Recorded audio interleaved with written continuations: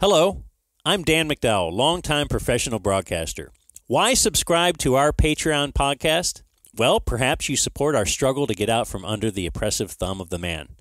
Or, objectively, if you sign up at patreon.com/thedumbzone, you'll get the 2 episodes per week that are available on all podcast platforms, like this one, plus an additional 2 episodes each week that are exclusive to Patreon. So subscribing on Patreon gets you 4 episodes per week. Oh my, what a bargain. Now, on to today's program. The DumbZone. Okay, which one would be Bob? Honestly, you're Jeff Dan. was wrong. We're not funny. Oh, okay. Well, I mean, that presupposes that Bob and Dan were, Yeah, which I that's think true. is debatable. that was not a comedy podcast. Now, though, and recreation. hilarity ensues if And you tune in recreation. now. You won't believe what Jake has brought to the presentation. Anyway, we are here on a day after the Mavs get bounced from the playoffs. Oh, a day after Business Wednesday, too. I don't know if everybody saw what I tweeted out. Not everybody is on the Twitter, but we were on a different podcast yesterday, and that was a lot of fun. We were, yeah. And that's a guy, Mike Pesca. His podcast is called The Gist, not... Make sure you put the T at the end of gist. And spell it with a G. Right. And not an a trail. S. There's no trail. Right, yeah. Yeah. So we were on his show, and that was cool for me because I used to listen to him. I listened to him for many, many years. He was a writer at Slate. I feel like that helped us get off on a great start because I tried. Yeah, no, I thought he was impressed by you bringing up his, your resume. Well, I made it all up. Oh, you did? Okay, no, well, no. I used to listen to his show, Hang Up and Listen, which was a sports podcast published by Slate. Uh-huh.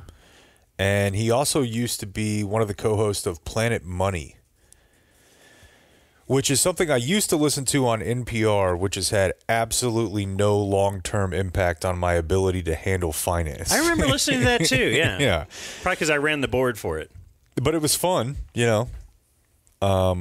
I also listened to Click and Clack, and I can't tell you what to do with what a carburetor is. The Tapper Brothers? I don't know what's a spark I was plug? a huge... While that's funny to me, it shouldn't be because I also don't know. Yeah. What an idiot doesn't know what a spark plug is. The Tapper Brothers, man. That was a fantastic radio program. Anybody else? Click and Clack? Tap it. Tap It? Yeah. I thought it was Tappered. Tap it. Click and Clack. It's a part in the fuel injection chain. Interesting. Because they Look at would this guy. they would do like at the end they're like call our lawyers. Do we screw them and cheat them or something? Do we cheat them and how? Do we cheat them and how? There you go. Okay. I loved all their bits. Anyway, none of those bits are from yesterday, though. No, but if you want to go listen to that show, we're going to post it on our feed this weekend. And you can go listen to it on his feed today if you want. The Gist. The Gist. Yeah. So we're here. We're expecting Adam Romo to stop by because he was... so we have our lead attorney here, and we have our star witness going to show up at some point today, too. We have Soups Cash Rachel, the intern. Like, I've never seen her looking so casual. Wearing the hat. Jake is probably pissed at that. He hates ladies in hats. I didn't say hate. I simply said I don't find it attractive, and I was not in a position where I wanted to find the intern attractive, so that actually works out very well. Okay. And but you? Rob is always attractive. You look great. Thanks. I wore my fun jeans today. I couldn't find my business jeans. There's business and fun jeans? If you remember, I had the business jeans all set out and ready to go to Austin for our thing on Tuesday, our very highly controversial appearance. That's what I've heard. With circling back. It's what I've read. But I've given you the info because Jake doesn't look at the soch. He's grown so much. But yeah, so I'm wearing fun jeans today. That's why it's going to have a really good air about today's show. Okay. Because these jeans were made for having a good time. They're not the stuffy, pressed business jeans. How many pairs of jeans do you own? Quite a few. Quite a few. But you really only consult 2 of them? No, you've probably seen a good 4 of them. Like, are 2 of them in the fun category and 2 of them in the business category, or like how does this work? Like, is there a like Harbaugh has? Well, within fun, then these might be my show jeans, but these are my home show jeans or something. It's hard to tell, but all you have to know is I'm wearing jeans today. We're despite the Mavs losing, I think we're feeling pretty good about today's program. I don't know if it has anything to do with it is Book Club Thursday night. I don't know why there's a skip in my step. It's like, what are you going to do? I don't know. Probably nothing, and that feels great. Yeah. That's what my plan is for Book Club Thursday night. You know, the last couple times I've been presented with something like this, I've started an order at like 4 different restaurants and then like gone to another one. That's great. Because I'm just you like, can do that that's if you great. want. That's great. That's great. But And nobody can stop me. Yeah. What if I had the most complicated kava bowl order of all time? So I got to tell you a story, a quick story before we get to the Mavs. This is about my drive home from Austin. Okay. Where I had a very long drive through a lot of traffic and weather. Traffic and weather together on my drive home from Austin. Lots of phone calls were made. On the 6s or business was done. Yeah. What did they do? Was that BAP? Yeah. One of them like stations. That. Yeah. I think they still do that stuff. Because it's like been sold. I mean, traffic in the car I get. Yeah. As we've talked about, though, like traffic on television in the morning, I don't get. Yeah. Weather, I don't get really at all. However, just a couple weeks ago in the storm that ERCOT termed, or maybe it was Encore, like the worst one they've ever had, I had to use like my phone for WFAA to figure out what was going on. I had no power. I had no internet. And that's when I kind of thought, you know what? Local TV. It's on the way back. So my wife loves the riding lawnmower. We've been over that. Yep. With glee. She loves riding that thing. In the winter, she'll just sit on the dryer or the washing machine. So, but the lawnmower broke a few weeks ago in one of the aftermaths of one of the big storms we've been having. Flooded. No, the lawn was a bit mushy, and usually I would say, hey, don't, or she would even say, don't go mow the lawn.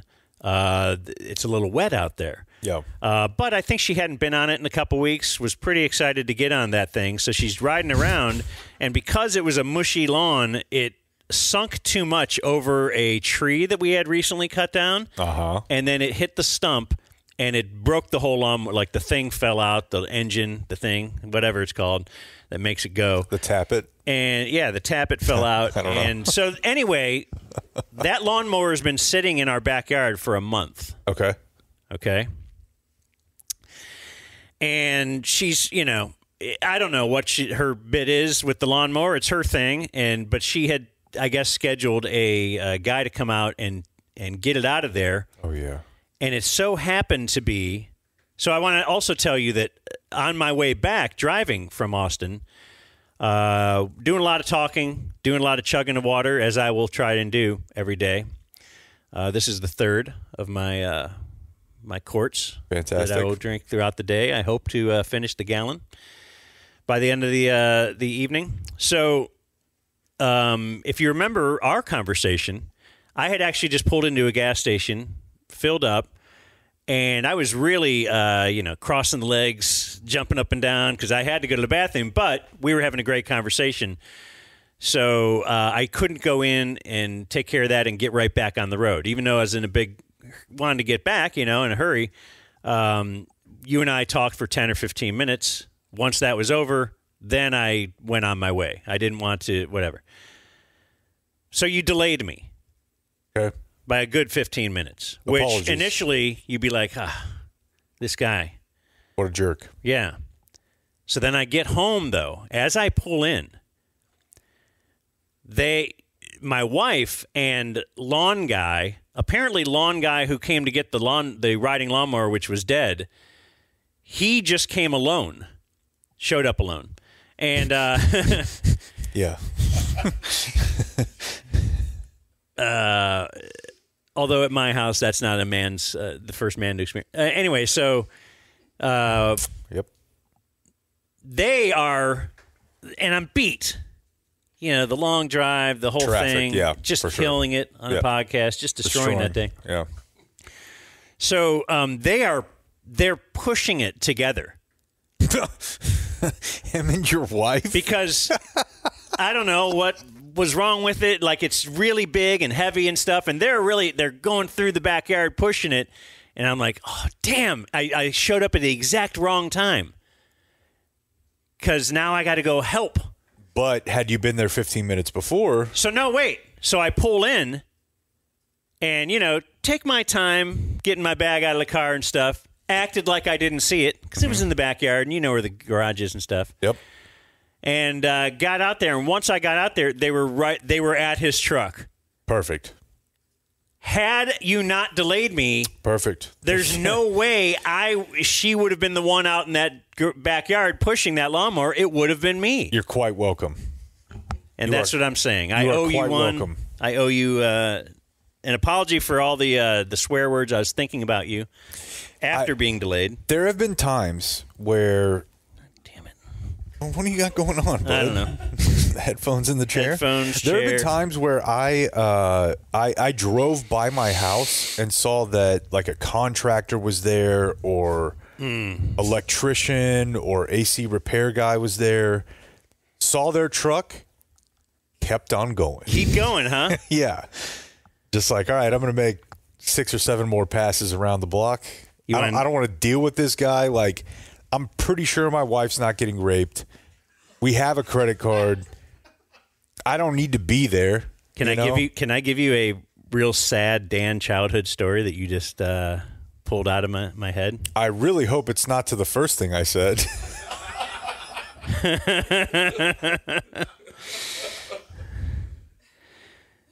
So it's the seeing a car there. So I learned this like in retrospect after the fact, but I'm a little kid. I don't know how old I was, 9, 10, 11. And some guy showed up at our house, and Mom had the kids go outside and play.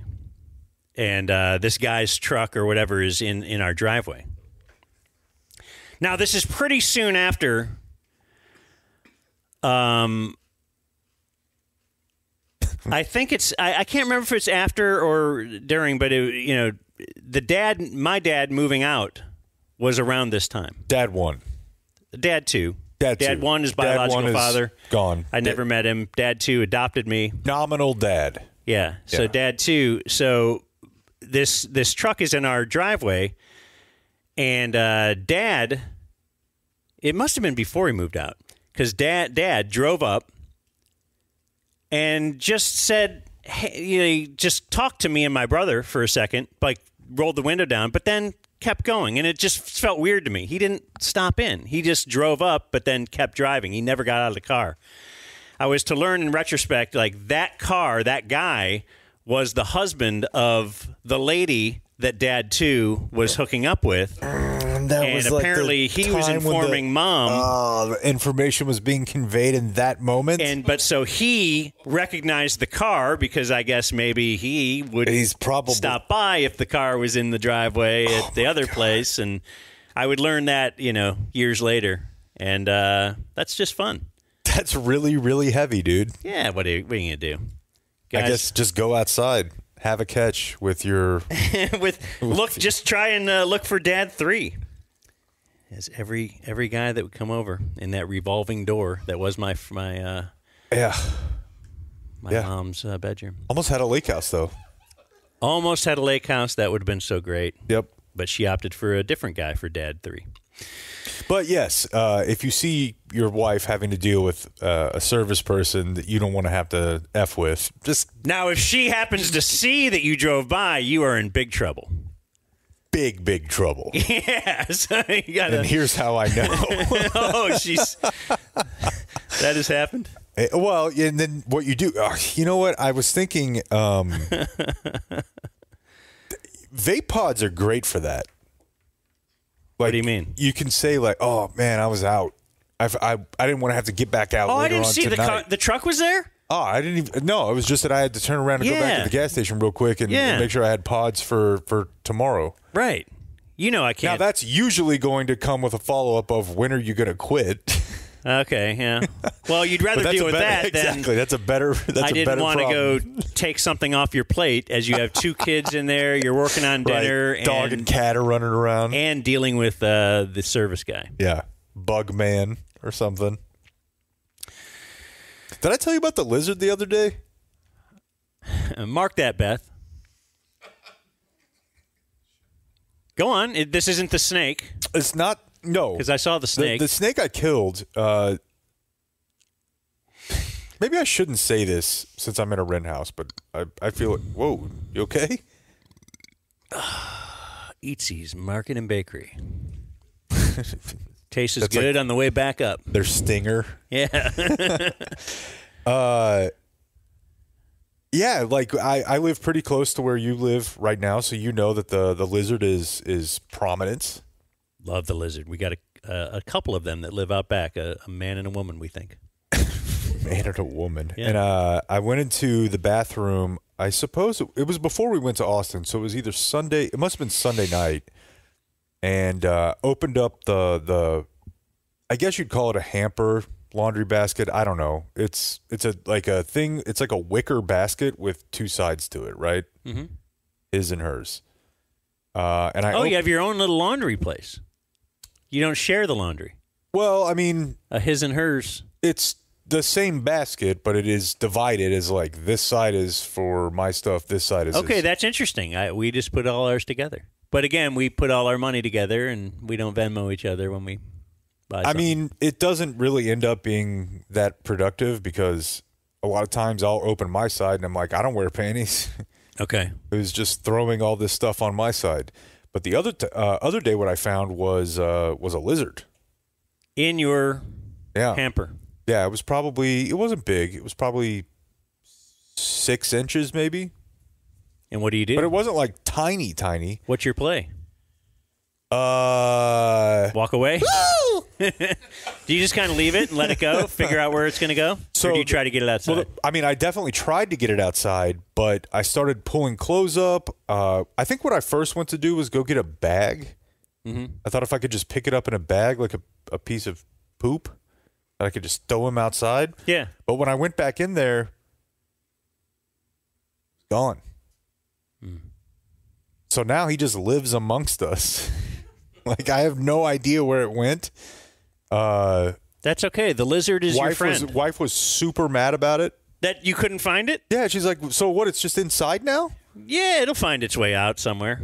It'll work through the wall people or something. Say you eat like 20 of them a year in your sleep.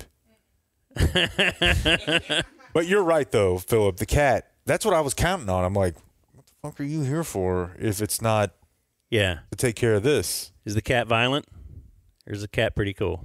Have you seen it attack any kind of an animal? A 2-year-old boy. Oh, okay. Yeah. Well, he probably deserved it. He 100% deserved it. If I remember anything about him. He asks for it, and he gets answered. So, yeah, I live with a lizard now. All right. Anyways. Have we ignored the Mavs long enough? Yeah, I mean, what are you going to do? You're going to play the Open. Basketball, for the penultimate time this year. I'm gonna dunk it. Draft. Basketball, give me the ball because I'm gonna dunk it. It's coming up. What are we gonna do with the draft? I don't know. I don't think they even have a pick. Are we gonna live stream? I suppose we could. I don't think there's like a Wemby this year. Although I did see like an 11-year-old 6'10" kid the other day in Europe. Oh, really? Yeah. Like 5th, 6th grade. He's just shooting threes, and he's almost 7 feet tall. So that'll be fun when he's on the Thunder in 3 years. Do you think the NBA will ever be able to draft players that are 11? Would that be fun? Would you like that? I mean, it sounds crazy, but that's essentially what European academies do, right? Like they do it with soccer and with basketball. That's what Luka did. He moved to Madrid. That's because they are truly capitalist in the way they run their leagues. Yes.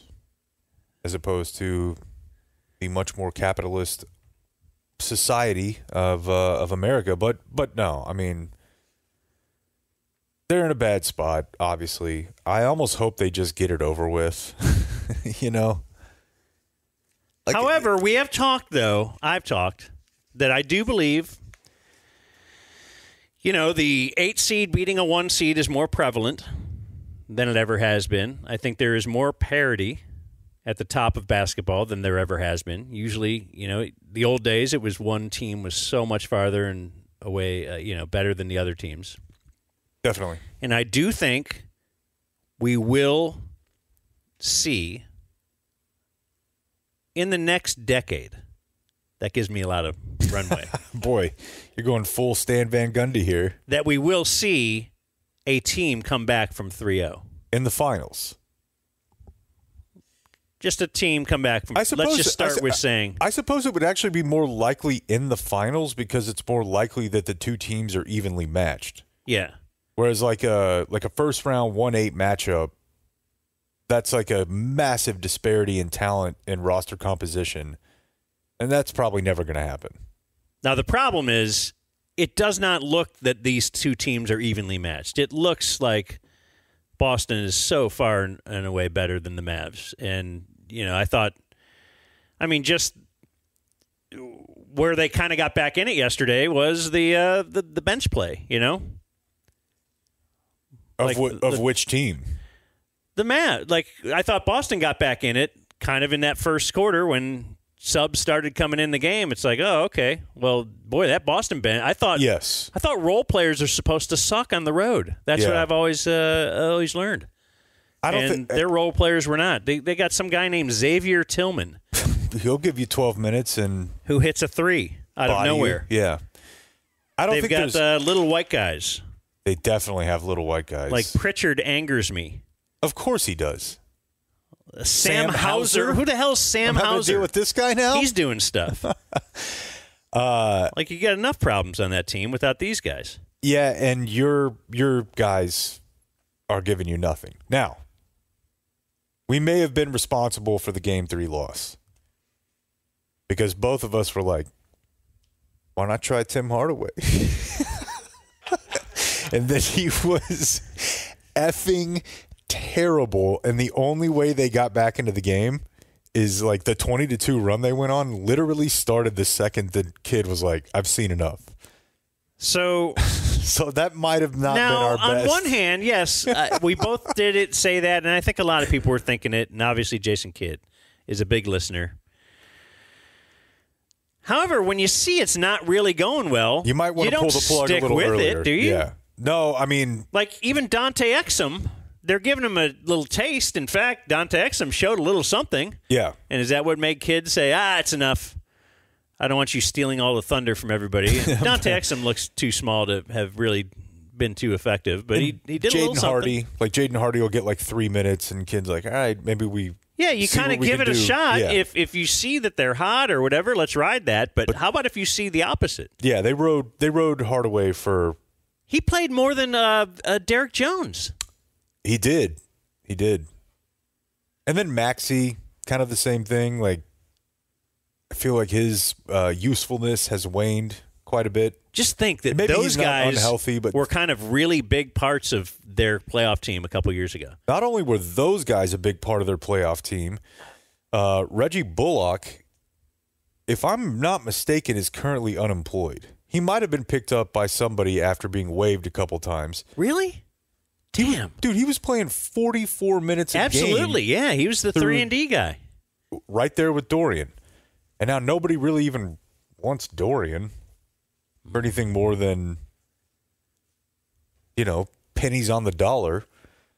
And those were the 4 guys that they had with Luka at that time. So it's better now. Incredible. It's definitely better now, and that's why they've advanced further than they had before. But they're still too over-leveraged on the fact that they don't have anybody outside of Kyrie and Luka that can create their own offense. Maybe Jaden Hardy becomes that guy. PJ tries it a little bit. He had a little bit of bounce last night.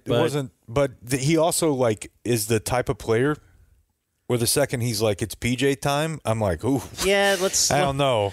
I don't know. I feel like this is going to go poorly. Appreciate that out of him, yeah. Yeah, and it usually does. I do have some probably unfounded hope that Derek Lively turns into like a stretch 5. And that's really just because I watch him like making 30 out of 33s in practice, which I understand. We've all been fooled by that before, but I think he's a star. I think he is going to be an absolute star. But yeah, and if he's getting a lot of open looks out there, that'll be one thing, you know? Yeah, for sure. And I mean, if you have the ability to not only roll but pop, and he's already proven like his rim running roll game to be super effective, which is actually something they got back to last night early.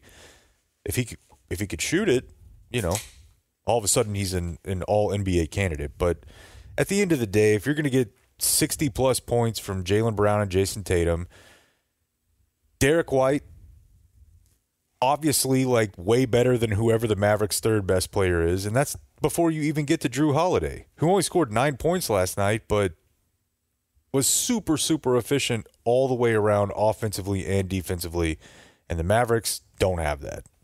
Yeah. They get outcoached.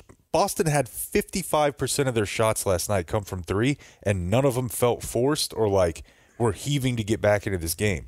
It felt like, and I think Doris and JJ pointed this out a couple times, it felt like because they weren't even having to dribble the ball. They were just whipping it around from side to side, from wing to top to wing, and then there's an open shot. So when Derek White hit that 3 off the glass and it rattled in, that's where I wrote down, we lost. That's your bit. We lost. But the Mavs actually did get back in it. Yeah. So you get back in it, and I'm going to jump around because there's other things that happen that we have to talk about. But let's say when Luka does foul out, you've already seen what Tim Hardaway has done or not done in that game. Got to go back to how did you feel when it's like, hey, Luka's fouled out? Let's bring in Tim Hardaway at this point. I don't know what their other answer is. You got to go Hardy. You have to. It would have to be better. I mean, at that point, to be honest with you, what I wanted was for literally no one else to touch the ball but Kyrie. How about when... Like that's, I can't remember if I said this I think I said this at the start, but it was definitely before we started talking. When my daughter saw me this morning and was like, hey, why were you yelling last night? The biggest yell I had was when Luka fouled out, and I'm not proud of this at all, but I yelled, it's fucking Kyrie time. It turned out it really wasn't. I mean, that was your only option. It had to be. Yeah. If it was going to be anything. I just had this image in my mind. Somehow Boston of like, knew dude, that too. we're down 2-0. Kyrie's there.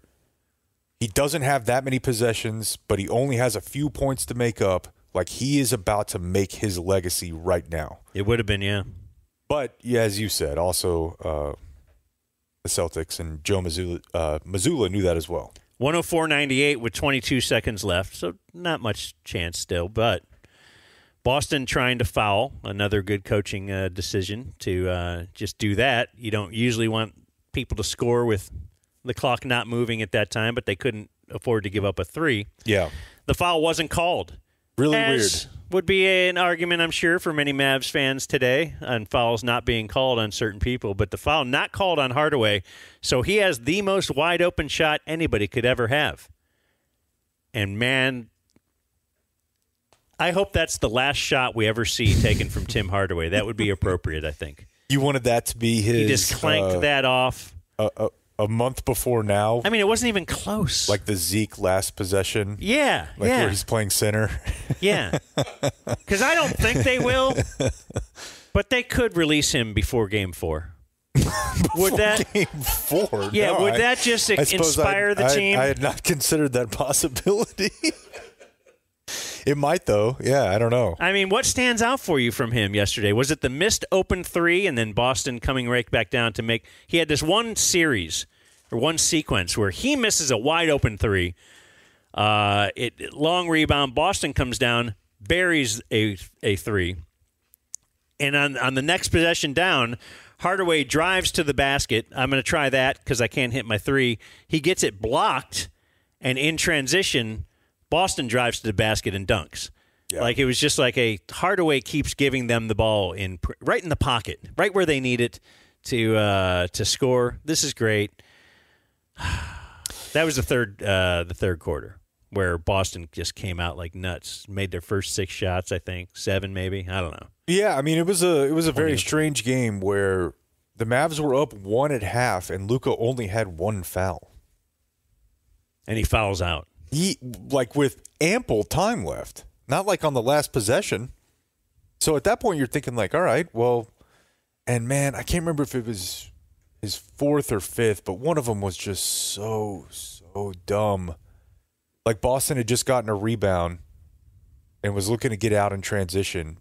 Was it the reach around trying to poke the ball away? Because he'll get that one.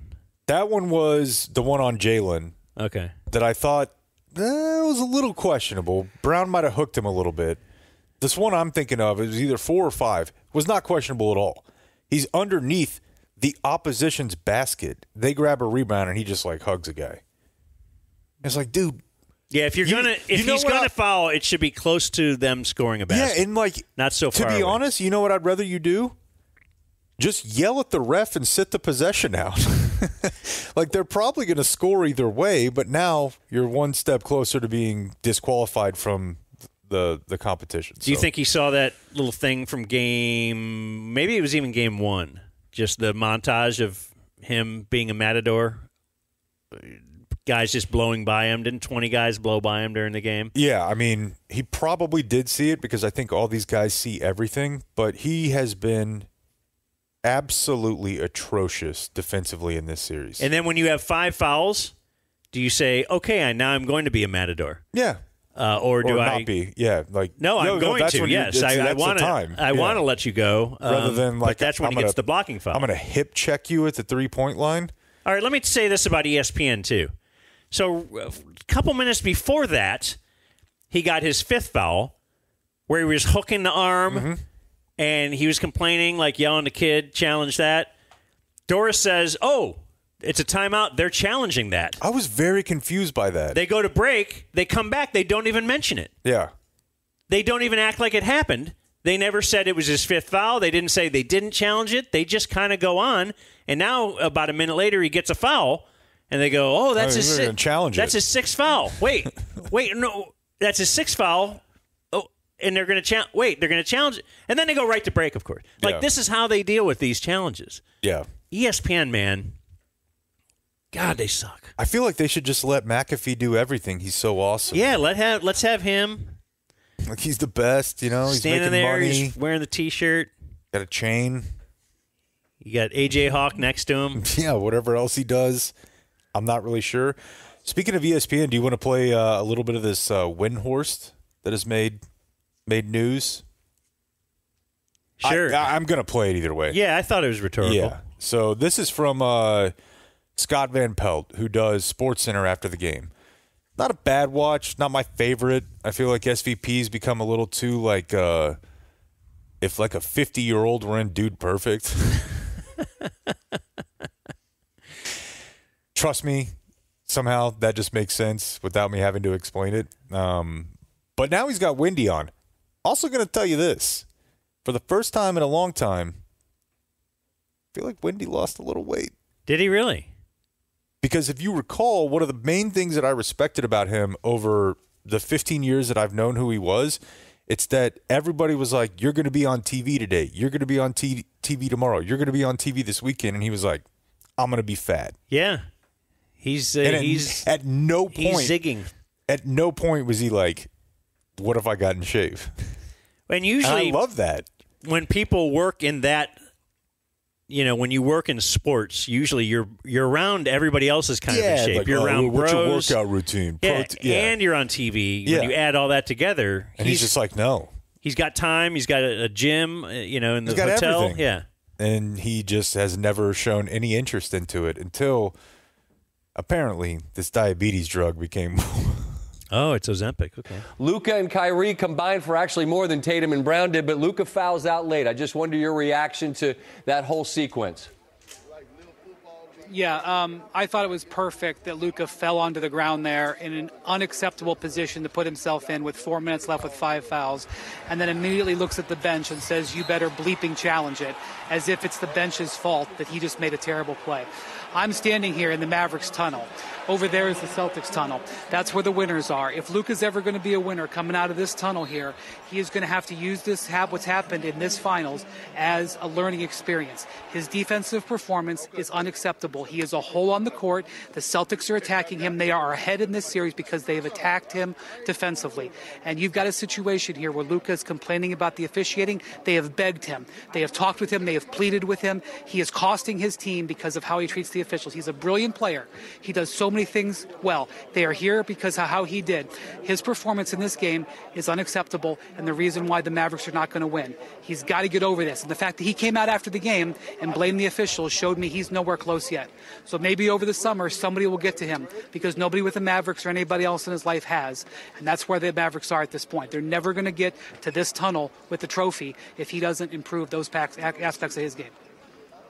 Ryan Windhorst, I'll leave it right there. I appreciate your time, and hopefully we'll talk again this series. You think we get to a Game 5 Monday or no? I'm very interested to see what Luka does on Friday. The 18th banner is coming to Boston. The duck boats are getting loaded up at some point. I want to see how Luka reacts, because he owes his team a better performance in Game 4. Whoa. I'm not mad at you, Luka. I'm just disappointed. I don't know if that's like the takeification of ESPN, because like Windhorst didn't really used to be that guy. He's like a reporter. Yeah. Like, I mean, he's got a podcast. He writes columns where he's like somewhat critical of teams and their coaching and their general managers, but I've never heard him go that hard. So I don't know if it's just that bad or it's the takeification or a combination of both, but I can promise you when he says they've talked to him, they've begged him, they've pled him, he's not saying that unless someone has told him that.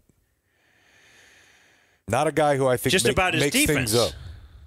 No, that was about the officials. About the yelling at the officials. Okay, yeah. Yeah. Can't really plead a guy to be better defensively. Well, he did say in there, like, Boston is winning this series because of Luka's defense, and I don't think I agree with that. I don't think I agree with that. However, he has been absolutely hunted. Yeah. And that's what a team with 5 good players can do to you. You know, a team with 2 good players, 3 good players, like, we'll hide him. We can figure this out. But if you have 5, 6 guys who can be on the court at any time when Luka's out there that are solid offensively and can create off the bounce, they'll find you. And if they don't find you, they'll find Kyrie.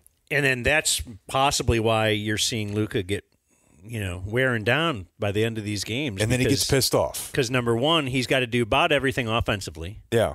Because they're not letting him use the rest of his teammates. And then, they're making him work as hard as he could ever work defensively. And that's when he gets mad. And then he gets mad, and then he commits stupid fouls. Yeah. And they complain. Now, part of his complaining is, I truly believe he gets beat up more than someone who is not his size who plays a similar game. Definitely. He gets fouled a lot, and he has true gripes about not getting some calls. I think he gets about the worst whistle a superstar has had in my entire time of watching the NBA. Like, if there were 2 things that I would want to point out that I think are heavily biased, I saw a lot of people last night saying that they thought Doris was like anti-Dallas. I don't really have a broadcaster gripe other than I don't think she's very good anymore. Mm-hmm. But I do think the referees, just with Luka, not like with the Mavs in general, but I think the way that he plays, he does not get officiated well. At all. For a player of his caliber. I agree. And part of it is just his size, too. And just because that weird Shaq used to stop-start stuff, like, that just is confusing. Right. You know? But it's what gets him fouled. Yeah. That's how you can trick people. But, yeah, I mean, I think that in general the NBA does not know how to officiate him properly. And it doesn't help because then he's just going to bitch about it. Yeah. So the jumping around that I wanted to do, I can't believe at the time, and I still really haven't. I mean, I guess I didn't listen to the post games and stuff, but so they are making an enormous run. They're coming back. I don't even know what the run ended up being. I know it was after a PJ3 that was a 17-2 run at the time. Yeah, when 22 was the total run. 20-2. Mm-hmm. I noted there, Luke. That's another place where Luka was getting fouled, not called. Kyrie gets fouled on a 3. He cuts it to 3 with 3 free throws. So it's 93-90, 6:11 left. And as you know, I'm not huge on the existence of momentum, but I do acknowledge that there are runs, and I do acknowledge that I like when Kid will call a timeout if the other team is on a run. It was pretty deflating that Kid had to call a timeout. Like, was it after the – oh, yeah. It was the start of the fourth. Boston starts with 2 threes. And Kid calls a quick timeout, and I'm thinking, well, what is he telling him? They just had a whole quarter break. Yeah. And 1 minute What later. did we talk about then? Yeah, we just – remember what I just said? We had 5 minutes to implement our plan. Okay, so this is going to be – You know where I'm going here? Go ahead. Yeah. So now, they're on a big run. And this is the definite spot where Boston would call a timeout if they were able to. But they weren't able to because, they would kept missing shots and the Mavs would get the rebound. So Boston misses a shot with 5:25 left. The Mavs are down 3, and Jason Kidd calls a timeout, and it looked like Luka kind of went nut, like, whoa, wait, what? I just got the ball. We're ready to push it up. We're making every shot.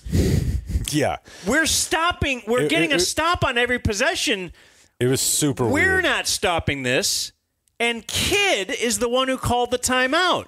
Okay, so this was why? This was going to be my ender, but since he was asked about it as the ender of his press conference, I'm going to play this for you now. They waited till the end? Yeah. It feels like that was a pretty significant thing. It was, however. I guess Luka fouled out. That's important. The Luka foul out. How are you going to come back from down 3-0, et cetera? Right. So this is a question about a terrible move by Jason Kidd, but unfortunately the question is so terrible that it almost overshadows the decision. Coach Kidd, Noah Weber of the Smoking Cuban. They're in the second. By the way, I just want to note they're just they credential like a ton of digital outlets now. It's called the Smoking Cuban. It's a website. I'm sure they have fine writers there. It's not like I've always written for the New York Times. Yeah. But yeah. Coach Kidd, Noah Weber of the Smoking Cuban. They're in the second half. Y'all on that big run, and you called that timeout. I was curious as to your reasoning behind that, and how do you balance wanting to get your guys some rest, but also wanting to keep the momentum of the run? Right now, not a terrible question. Okay. You're bringing up a questionable decision and saying. Well, he also tried to answer it with the second part of his question. Just that first part's good enough. Yeah, but I feel like he's at least providing the option of like.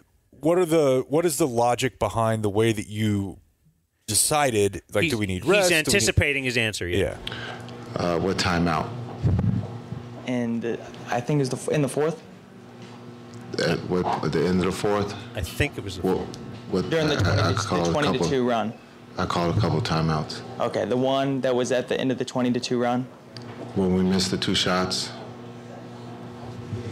To be honest, I don't remember what happened before it. I just know it was a timeout. That's tough. Okay, so you can tell, like, we're about to have... Yeah, let's get your notes straight, bro. You got to have the notes straight because this guy... If I'm putting Jason Kidd on the hot seat, I better be ready to go back and forth because he's going to... And he's not going to sit there and nod and go, yeah, man, I made a big mistake. You're right. Yeah, and, like... I'm not saying I've done this at this level by any means, but like this isn't happening to Timmy Mack. And when Kidd says that's tough, he's not talking about the timeout. He's talking about the failure of this reporter. Yeah, it's tough that you don't have your... To be honest, I don't remember what happened before it. I just know it was a timeout. That's tough. Why are you guys laughing? Because now the rest of the press room is laughing. Well, he's laughing and too. Kidd knows it's funny. Yeah. But he's doing the like, well, what's funny here, huh? Yeah. When it's clearly just him. Why Why are you guys laughing? I asked what timeout was it. I called a couple timeouts. You gotta do better. 5:25. Right, and we missed the 3. Thank you. We missed the 3 and we missed Kai's pull-up, and it's a 1-possession game. So that's why we called the timeout. We exerted a lot of energy on the defensive end and offensive end, so that's why we called the timeout. Thanks for clarifying that. Way to step up. Thank you, Coach. Thanks. All right, terrible answer, though. Way to step up. No, it's a terrible answer, but... That's why? Because you missed 2 shots? You missed 2 shots, and you were really tired from playing defense. But keep you were it down rolling, 3, bro. and you had erased a 21-point deficit over, like, the last 18 minutes of, like, real-life time. But that guy... That's where they call the timeout. Of course. And was this a, hey, I got to use a timeout before I lose it? Or I think it was a use it or lose it, but you don't always have to use it. No, that's Sometimes the thing. you can just lose it. Like, you're creating a run here, and, like, things are going well. And I'm yelling at my TV, and my daughter's hearing me. That means things are going well at this time. Somewhere, somebody taught him about use it, lose it. And he's like, that is what I'm doing. And he does it, and then he got praised for it. You know, I'm sure we even were probably surprised he started doing that stuff, or the way he implements Luka rest. Yeah. But yeah, just him going, that's tough. Got to do a better job and step up. And that was the end of the press conference. There were a couple other things too. These are both really kind of like on Luka foul type stuff. Like I said, I would have liked to end with that one, but we were already there. So, Luka 6. What did you think of that? They called a foul. Okay, so are you already just? God. They called a foul. I was stuck. I had to challenge it. So. Had to challenge because it was, a close call, but the referee called it a foul. You got to move on, move forward. Got to move forward. Okay. And then this is on the challenge, I believe, on the hook call that you referenced earlier that they didn't make. Amino Hassan, Metal Arc Media. Coach, was there any discussion about Luka's 5th foul? I'm challenging that when Jaylen Brown hooked, and if not, why not? Maybe we should have challenged all of them. Okay. I mean, you're going to ask that question about challenging the 5th foul. Why wouldn't we challenge them all? Well, I mean, just because it seemed because Brown hooked him, it looked like there was a hook there, and yeah, looks can be deceiving. What an a-hole. That's all he's got. Yeah. Why not challenge all of them? Well, we're going to challenge the third. No, how about just the ones you think possibly could be overturned? Yeah. And, not like... Not if Dante Exum gets a foul. Like, how about if Luka Doncic, you're in the 4th quarter and he gets his 5th foul? And the broadcast even... we're going to break. To the point where they're like, they should probably challenge this. Yeah. And then you come back from break and Jason Kidd's like, well, why don't I challenge all of them? Yeah. Why can't I challenge your fouls too? Yeah. Did you make a foul? It's just so, I don't know. It doesn't matter. It's like with Jerry. Nothing he says actually matters, but I do get very annoyed just listening to his pass the buckness. But at the same time, dude, and that's why I had a really hard time like writing about this morning because it's frustrating. I broke a remote control. My daughter heard me yelling. I'm mad at Luka, but at the same time, dude, they made it to the finals and they lost to the Celtics. Yeah, and the that's Celtics are for a something. GD machine. They won 64 games. They have the number 1 or number 2 offense and defense. Right. They have 2 All-NBA players. The odds makers who always know what they're doing. They don't build those casinos for free, Dan. That's right. That's a dad's statement for sure, right? Your dad has absolutely said that to you 1,000 times. This was a very lopsided, one of the most lopsided odds in NBA history. Yeah. Certainly in like the modern era type thing. Like the Mavs, the 2011 Mavs had better odds going into that series against the Heat, and we think that was astronomical odds. Correct. But it wasn't compared to this. So, yes, the fact that they are, down 0-3 might be a little surprising, certainly concerning, but in the end, and it will be a thing where, hey, Boston has been taking steps, and this is the logical conclusion to that, kind of the way the Mavs / Luka have been taking steps to get to the finals, whereas, Minnesota, that was like they showed up. They were happy to be. Yeah. And the Mavs are now in the spot where they're happy to be in the finals. A couple of ESPN things to end our Mavs talk. Is this a dirty sound? They still haven't missed here in the third. And Dallas essentially went to a zone there, but again, it's Luka Doncic getting beat off. I'm going to tell you something, okay? And this is just a little behind the scenes. I heard that and thought, this is not good enough for me to pull and play. When he said beat off the dribble, and I was like, I had the audio on my computer. I did the fade, and I listened to it. And I added in some more crowd noise. I heard a little bit at the end there, but I actually heard that live, pulled the audio, and thought, nah. At first, I thought that too. I thought Dan would think this sucks, so I didn't pull the audio. And now here we are. This surprised me. Now, Mike Breen is trying to be a cool guy, calling Doris DB. But he's bringing out Breen. He's bringing out something different here, and it gave me some information I didn't know. Here in Game 3, the Celtics have quieted the crowd. They've opened up a 21-point lead with a dominant second half. Jonathan Clay Reddick, you have something to say? Mike, I think tonight is a great example of trust what you do. What? He said Jonathan Clay Reddick. And so I was like, what are they doing that for? Huh? So what's his middle name? Apparently his middle name is Clay. Hey. And yes, so I thought, wait, what did he say? And then I went to Wikipedia, and his name is Jonathan Clay Reddick. For some reason, his name is JJ. So that surprised me. Like, can I be JJ? I guess so. Can you be DD? Your middle name is M, right? Can he be PP? I suppose so. No, that's really weird. That surprised me. It's weird on two fronts. It's weird that that's his name, and it's weird that Mike Breen would randomly decide to provide that information. Like, he's been around for 25 years. Right. Yeah, that's strange. Jonathan Clay Reddick. This was the... you needed to get to it. Oh, you know what? You might be right. Like, you do see that sometimes in these games where you're like, got to dump the bag. Yeah, Philip said the mic wasn't on yet. He said it was a Game 6 note.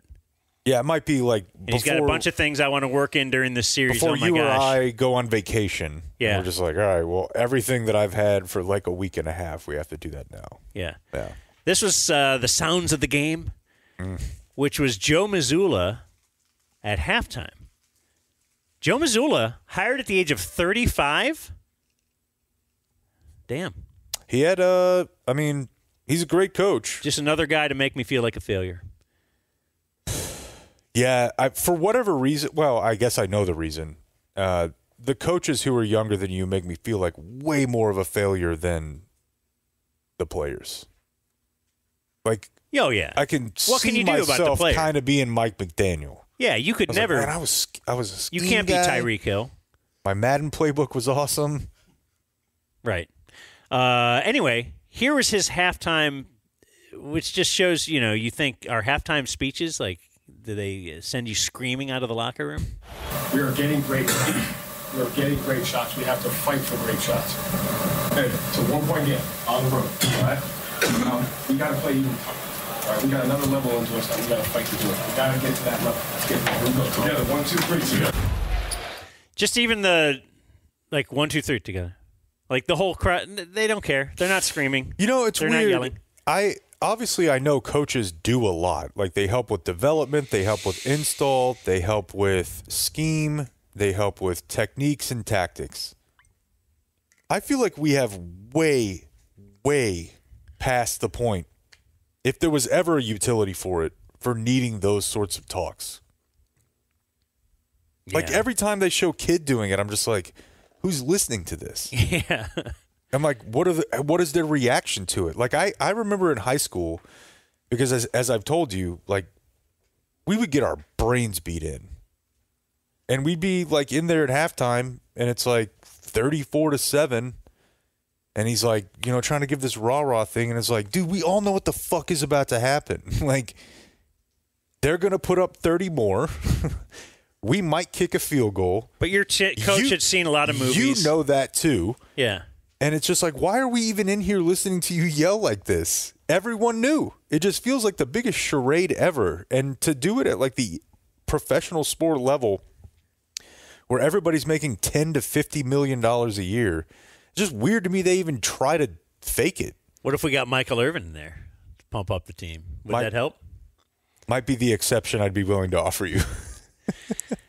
Okay, now I'm so glad you didn't watch the halftime show, and not many people do, from what I understand. I don't watch much of the ESPN halftime show. No, TNT, I'm there. But ESPN, it's probably not happening. Okay, so here's an illustration why. So they get dragged, I guess, online for like very short segments. Yeah, it's too much commercials. Yeah, or too many commercials, rather. I'd like to play you. This is their entire second segment. Okay. So they had the first segment. They threw it around the horn. Yep. They go to break. 5 minutes of spots. This is their entire second segment before 5 more minutes of spots. The entire segment. Okay, got it. Welcome back to the Kia Halftime. Let's check out our Kia halftime highlights here, Paul George. Kyrie Irving had his 5th career 20-point half in the finals. What'd you see from him? What'd you see from Kyrie? I just see Kyrie just being aggressive. They're going to need a little bit more of that in the second half. This halftime report is presented by the electric 3-row Kia EV9. Are you kidding me? It's like they didn't even know, like, the dude wasn't teed up, that they were going to, like... Hey, are you talking to me? She said, this is our halftime highlights. Yeah, I mean, it was Kyrie shooting one shot. Mm-hmm. And it was like slow motion. Mm-hmm. And the whole report was 15 seconds. The big voice, welcome back. Right. Like, to our Kia Soul halftime Let's show. look at the time between the big voice open and the big voice close. That's amazing. That is. Welcome back to the Kia Halftime. Let's check out our Kia halftime highlights here, Paul George. Kyrie Irving had his 5th career 20-point half in the finals. What'd you see from him? What'd you see from Kyrie? I just see Kyrie just being aggressive. They're going to need a little bit more of that in the second half. Dude, 13 seconds, This I think. halftime report is presented by the all-electric 3-row Kia EV9. There are absolutely Division III college broadcasts that do a better hit than that. Like, she tees it up, and then he's like, "What? Am I supposed to talk now?" When? What? Yeah. I mean, what'd you I don't see know. from Kyrie? Being aggressive, I guess. I'm getting a coffee and a hot dog over here. What are you asking me for? I mean, you're here for the halftime. Good God, that's bad. Man. Did you pick up any do you have any more? No. Okay, did you pick up any people think that Doris and what was his full name? John Clay something. Jason Clay, John Clay. You shut up. Something Clay. Yeah. Mama called him Clay. I got 2 emails and 1 tweet from people that think that they're stop. That think that they're flirty. There's sexual tension. Yeah. Yeah, I'm not picking that up. Is it just because I bet Breen wants to hit that. Hit that? What, bro? Thought we're hanging. Oh, no, man. I'm going to challenge that. Why don't I challenge everything? Yeah, all right. The DumbZone. You know, I took acting classes when I was younger. What? And it shows. Yeah, I was in acting class at Duke. I took theater and I took drama, and I used to go and watch the plays. On my spare time, I used to go watch them rehearse. So I was really cool with the drama teacher over there, the theater teacher. And when I started doing some of those shorts with Uncle Drew, I had no idea it was going to turn into that, bro. None. I had no idea. All I was thinking about was going out there, being old and just having fun and having endorsements with and that was cool. I wasn't thinking about the long term. Like, yo, this could turn into an actual freaking movie. And, we fast forward from doing all those shorts and I saw how many hits we were getting online. It was like, bro, I don't know if people know that's still me. Like, bro, people like to differentiate like, yo, he's going Uncle Drew tonight. Like, what does that mean, bro? I'm the same. Like I said,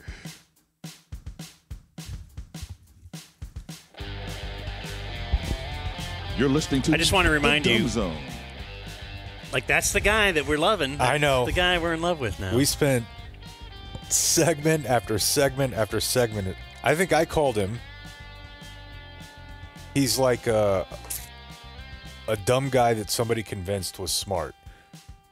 Which I suppose you could apply to either one of us, although I don't know that anybody's done like a ton of convincing on that front. But he sounded to me when he used to talk like that, like every guy I knew. Thank you.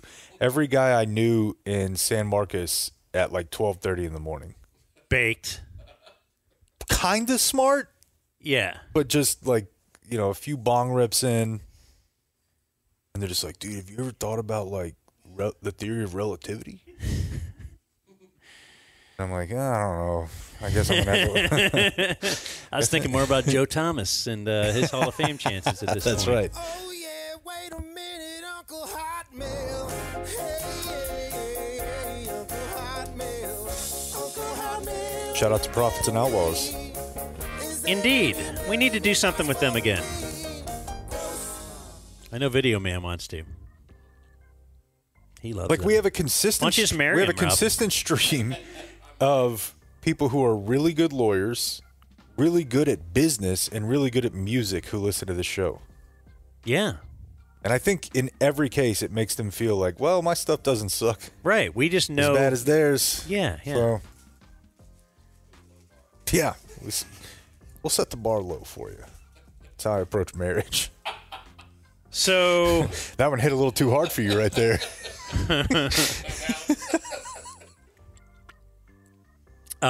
One non-birthday email, and then a lot of people wanted their birthday read, and we're going to do that. And as usual, on a Thursday now, today's Thursday. Yep.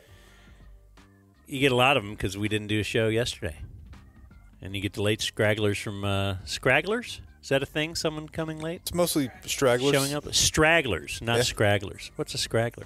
I don't think it exists. Don't think it is a word. Subject line on this email says, Are you guys famous enough to have an obsessed fan want to kill you?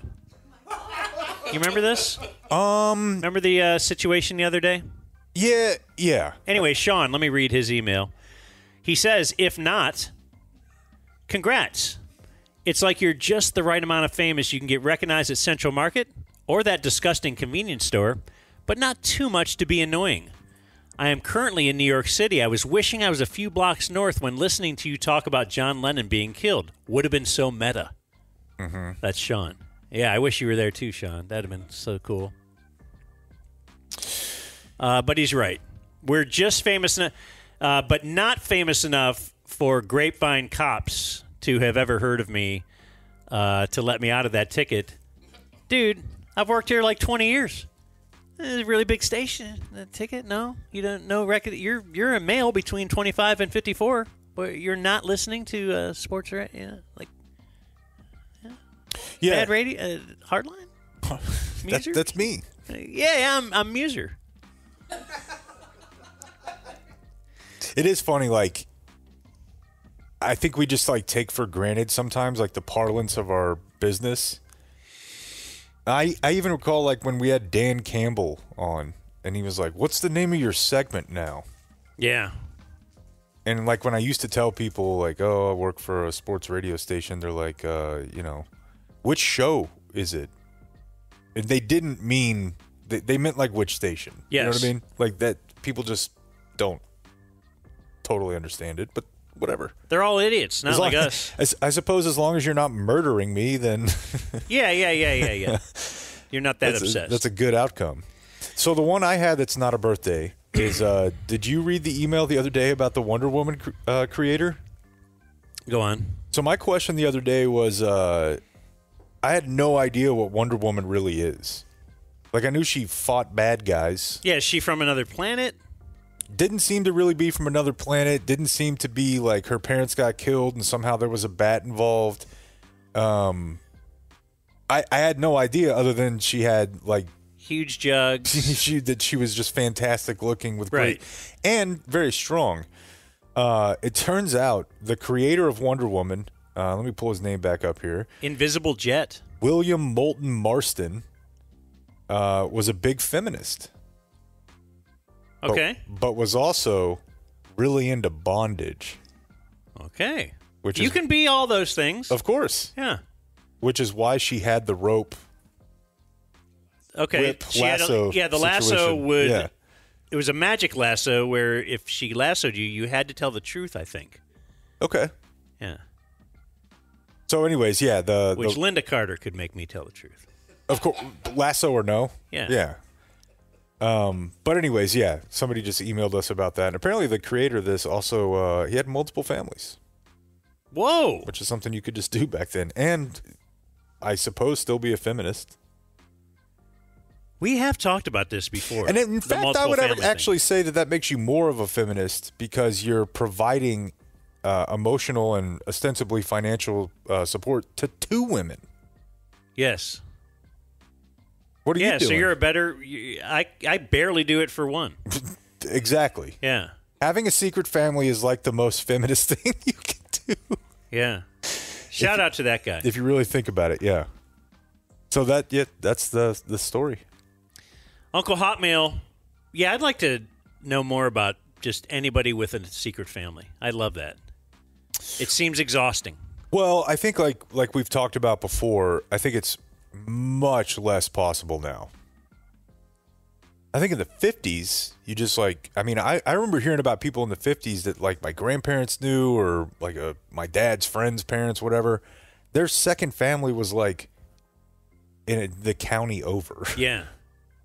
Because you just would never venture that far. And you were not on social media.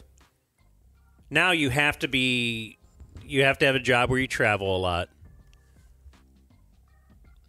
It's tough for guys trying to have. It's too bad. It's tough, but I think your question has always been, and I think this would be considerably tougher, can a woman pull it off? Yeah. I'd like to read at least one story about that, and I never have. They would have to be, obviously, a step-parent in the second situation. Or they could be... Their insides could be a rocky place where no seed could find purchase, and they just have to adopt. So they have two adopt families. Yeah. Okay. Yeah, I could see that. But you think women are probably just too smart for that. Yeah. And like they realize and the other thing, too, is like none of them Or they're all like, oh, I want one man, like an idiot. Yeah. Or, and... To my understanding, none of them have jobs. No. How would they do that? So how could you even pull off? Can you imagine? Could you clean that much of a house? There are that many houses? Cook all those dinners? It's not like you can run from girlfriend to girlfriend like on Happy Days and kitchens. Change your coat. Yeah. Change your tie. Yeah. Uncle Hotmail. Now we get into some birthday reads. Okay. Day 1, sub number 555 here. It is my Dre Bly birthday. I'm not even going to dignify I would not that normally with care to have my birthday email read, but I thought I would at least do so this time to maybe use the opportunity and platform to promote a GoFundMe campaign to support, first of all, pro or con of what I'm getting into here? It's too far for me to say con. Okay. I was looking to open a bear trap for you. The time at which I would have said con would have been before this, like when I deleted this email. Well, that might be a bear trap because... I know. I just didn't think it would be something. GoFundMe campaign to support a family from our old neighborhood who recently lost their young daughter in a car accident. So far, pro or con, if I should... Let's do it. Nothing can ever make up for the sudden and tragic loss of the child, but I thought it'd be helpful to promote the fundraiser to the listeners. I apologize if this request is uncouth or inappropriate. It is not. So I understand if this type of request does not get shared on the podcast. Well, it might not be. Yeah, I mean, Rob might cut it out. Well, Rob might just beep this whole audio. This is very similar to the dirty sound, in which I saw this and thought, there's no way Dan would ever do this. Oh, then he links the GoFundMe, and I thought, at the very least, let's put this link in our show notes. And if people are interested, then go to the show notes. Yeah. Or if you're a heartless monster, don't do so. It's just a family from his old neighborhood. It's not the guy. I got it. Okay. Anyway, that's from Alex. Alex Baker. It's his birthday, too. So that's really the most important part of this whole email, I think. Yeah, I mean, it's at least right there. No, it'll be in the show notes if you would like to support the GoFundMe for someone who's experiencing a bad bit. Yep. We have Uncle Hotmail Day 3, number 1765 here, wishing a birthday shout-out to my best friend, Wronghole Richardson. Corey Richardson. We've met him. At least I did at the Alamo sometime back. He's like, hey, man, I'm Wronghole. I'm like, oh, okay. Doesn't feel like a name somebody just gives you. It's his Jeff Heath birthday. 38. Somehow his wife is pregnant now, so he didn't follow Grego's instructions on how to prevent that. Or his nickname. Is the DumbZone liable for the downfall of the Alamo Draft House, much like the former terrestrial radio station, The Freak? We were at The Freak, and then it closed. Mm-hmm. I shuttered quick once upon a time. They hired me. They hired TC. We wrote a column for about the magazine, the Dallas Morning News insert. Yeah, it made it about. It wasn't even just an insert. Like it was a DMN product, but it was like a real thing. You could pick it up at newsstands everywhere. And within probably 6 to 7 months of them bringing us on. Did you get a bunch of copies of it and give it to your mom and your dad? And yeah. Did they frame it? Oh, look at Jake. I don't know if they framed it, but I definitely have. TC's wife framed it. Okay. Yeah, but I have a physical copy of every one of them. You've been a long-time supporter. I'm not surprised. Yeah. We'd like to hear the Hallelujah song that was played at the close of the 531 episode from Corey. Can we play that at the end of today's epi? Do you do that, Rob, or no? Sure. Rob's like, no. Okay, that's from Corey Ashcraft. So Corey's best friend is Corey. That would be tough. Isn't that just sweet? I remember there were times when, and I've told you this before, but I believe Jake or Jacob was like the most popular white male name for like a 7 to 10 year period. And there were times where I'd go to a gathering, a party, like high school, post high school days. There'd be like 20 people there, and like 4 of us would be named Jake. We'd always take a photo, like, yeah, very Old Testament. Yeah, I mean Blake's in a Facebook group, so. Dear Daniel, I'm sending $10 to read this and for the cause. People will do that to the Mo. Don't do Mo.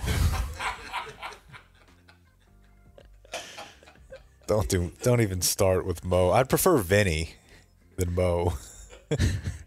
Today is my Jan Mahimni birthday. Tell Jake to shut it. This is a great bit. Okay. Noted. You paid $10. I'm a late blooming DF at day 68, but that fits because I always come before 69. Everybody knew where you were headed. No surprises there at all. More gaming esports talk from Blake. Much love, John Carley, P.S. Please roast my name, Jake. Why? Are you a low-key roast twin?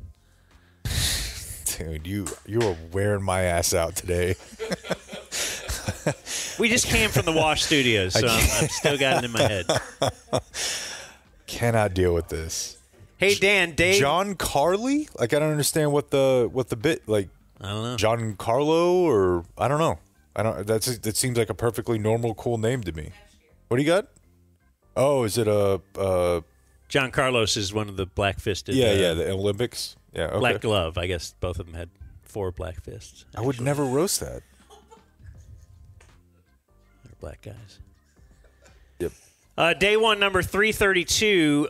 It is my MAGA bloody sock birthday. In parentheses, Kurt Schilling.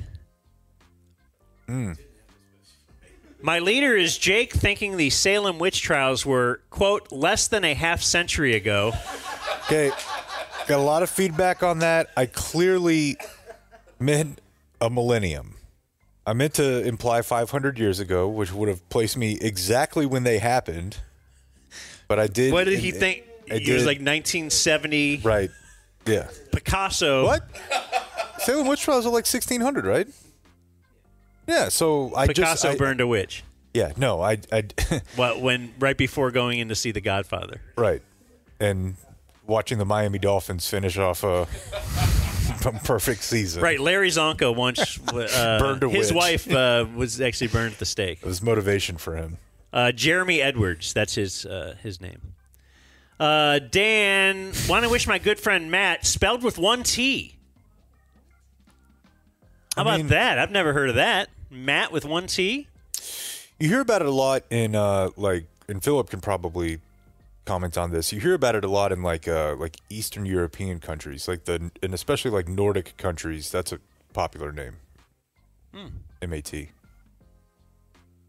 Unlike in this country, where typically if you hear like the J-O-N with no H, am I out of pocket to say that oftentimes denotes Jewish?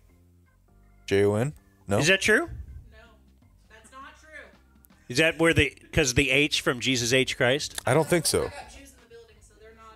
I got Jews in the building. You're Jewish, right? So, okay. I just want to make sure everybody knows that when you're screaming that. I just feel like the first 10 times I saw that name, it was somebody who was of the tribe. Not the Kyrie tribe. I believe John Stewart is a J-O-N. Okay. Anyway, Matt, who has 1 T, is a day one, number 142. His spiritual leader is the ghost of Midget Sean. His earth leaders are Dan and Jake. And eventual leader is going to be Blake when Dan and Jake croak. Jeez. He's only 5 years younger than me. Although, it makes sense.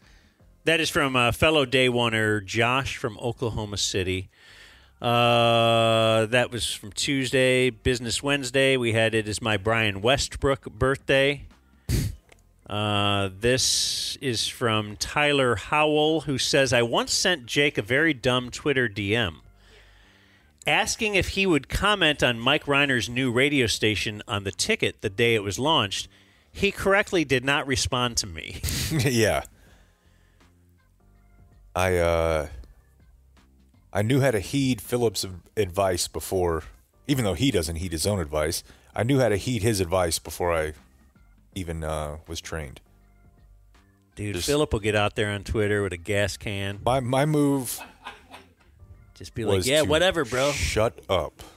And yeah, that was that was a thing. We were getting a barrage of communication regarding the freak, and it was like, in what way would this benefit me? I would have mentioned it if I wasn't told not to. Well, yeah, but that's what I'm saying. We were pretty quickly told not to, and I just didn't want a screenshot or something to end up, published. So, no, but he was even saying, "Would you talk about it on the ticket?" I certainly would have. Because why not? It's not like it's silly. Matters in the end. And Uncle Hotmail, it's my Von Miller on the Aggies' birthday. I was in the den in March before everyone started whining about guests talking too much. On the Patreon comments for that epi, one person said, quote, strong 690 guest, which helps me get out of bed each day. That's it? Whatever it takes, brother. My leader is John Schnatter. That's the Papa. And his 40 pizzas in a month taste test. That's the Papa. P.S. I made the day1df.com website so people could find their subby number. Oh, well. Contributing. And then he says, I'm also working with Blake on something else that may be coming soon. Sounds pretty vague. Ethan Stanfield. Cool. Cool indeed. A Papa. Maybe it's a Papa night. Oh, you know what? You don't get a book club? Oh. I got a book club tonight, bro. Want to come over and eat pizza? I would love to, but I already bought groceries. Bless it. Is it a nice salad night? That might Probably mean it's something like that. Taco Bell way home day. Here's Jake with the DumbZone News. Who's this brought to you by? Let's take a look at the run sheet. Is it Frankel and Frankel? It might be a Frankel and Frankel. Can we talk about Frankel and Frankel when we're at a different law firm? What I learned... We're not at Frankel and Frankel. What I learned earlier is that... I like Frankel. You like Frankel and Frankel. You're different lawyers, right? You don't do the same thing. I wouldn't touch that shit with a pole. Oop. What I learned is that other highly respected attorneys like Philip Kingston hold Frankel and Frankel in the highest of regard. Really? Yeah. Okay. Yeah. That's exactly what he said to me. Also, real easy law firm to say. it's much to remember, easier. You know? Much better than. And you notice that our second two partners are named Utah and Andrews, which might be the coolest law firm name ever. Yeah, you could have gone with that. We just need to transition. Now, my guess is if their name is so simple, they have a very confusing phone number. Absolutely not. No, it's really simple. In fact, it's all threes. Where do you live? What area code do you live in? Well, I'm in Fort Worth. 817, all threes. Well, I just moved to Dallas. 214, all threes. I don't know how they did that. That's fantastic. But so if they're going to be so, I don't know, would you call it anal or just making sure that that's perfect?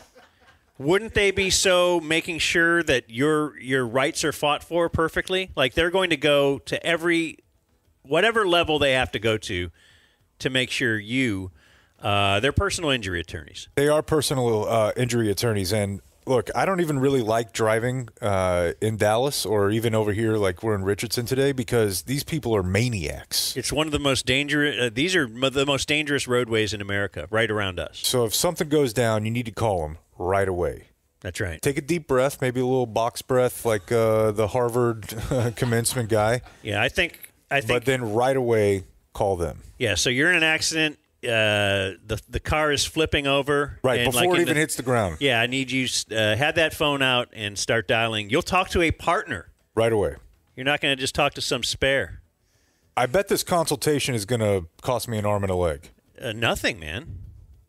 It's not going to cost you anything. Just give them a call. Unbelievable. They'll fight for your rights. Frankel and Frankel, 214-817, all threes. Do I just keep hitting it forever, or is there a... Well, we're done with the spot now. Oh, okay. A landscaper in Flower Mound died Monday after being trapped under a lawnmower in a North Texas pond. This is terrible. I know this is probably PTSD for you over here. He's in the landscaping game. Landscape architect, I Yeah. believe, is what they prefer these days. Yeah, he's not getting near that lawnmower. Dude, I had the worst situation yesterday. It was in the well, I mean, I guess not the worst. I didn't die getting caught under a lawnmower. Right, yeah. But outside of that, well, the worst situation would be being the wife of the guy who died under the lawnmower, as my wife will tell you. But go ahead. What if you found the lizard? Oh, yeah. He found the lizard. Okay. I was in my car talking to you, and I got home, but I was still in my car, and I just had the headphones on now because I have the horrible Bluetooth echo. And so I just was like, all right, well, whatever. Like, I think there was a kid in the house. Wife was in the house. Sometimes she doesn't like to listen to me talk to you. Cards on the table. So I just stayed in the car. Yeah. In the driveway. Yeah. And the landscaping crew shows up. And they're like weed eating around me while I have headphones on, like laughing at something funny, like something funny that you said, or you know what I mean? Yeah. It was just was you got to duck down in the just an absolutely terrible look for me. Like, see, you should have just kept driving. And the only thing that saved my bacon, one of the guys was white. Okay. So I didn't feel quite as bad about it. Yeah. No, we've talked about that. Yeah. But like I almost just left just so I wouldn't be sitting there while they, manicured my rental. They've clearly taken all our jobs. Manicured my rental property while I remodel. Oh yeah, it's not even your landscaper. No. That's right. I mean, the landlord takes care of it. So anyways, what happened to this particular gentleman is he's mowing near a pond on Flower Mound Road. Lawnmower somehow, like, he's right next to the pond. He falls. And when he falls into pond, and lawnmower falls on top of him. Fort Worth police have arrested a woman that they said stole a vehicle and a body. Yeah. They were called to JPS Tuesday night. They said when they arrived, they learned the incident began when an employee of a mortuary service arrived at the hospital with a, how do you like this euphemism? Mortuary transport.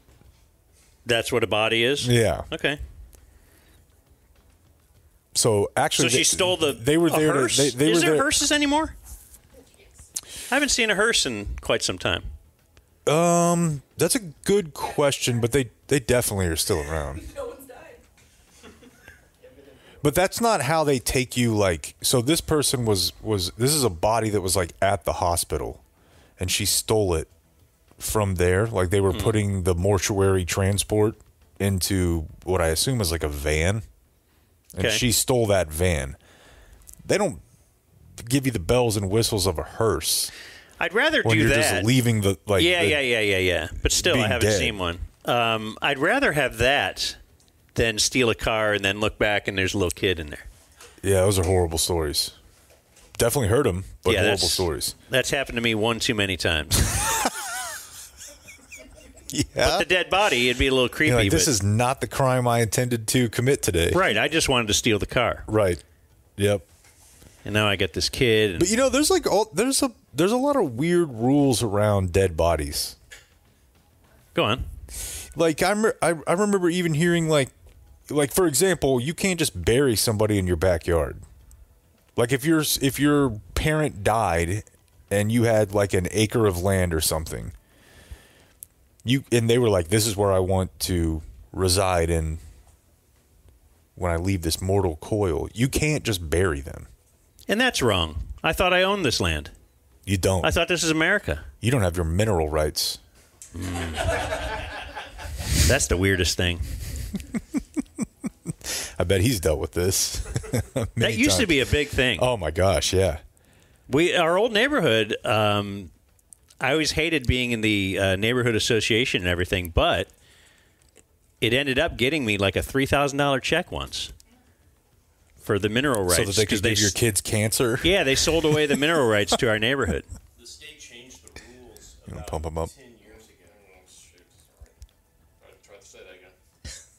The state changed the rules about 10 years ago, maybe a little longer. So your title company for your real estate transaction, even if you buy a title insurance policy and they don't realize that you didn't have the mineral rights transferred to you, you have no recourse. You're absolutely screwed. I think I've heard that before. And there are people that have lost out on like tens and tens of thousands of dollars because of this. So anyways, this lady stole a body. Yeah, okay.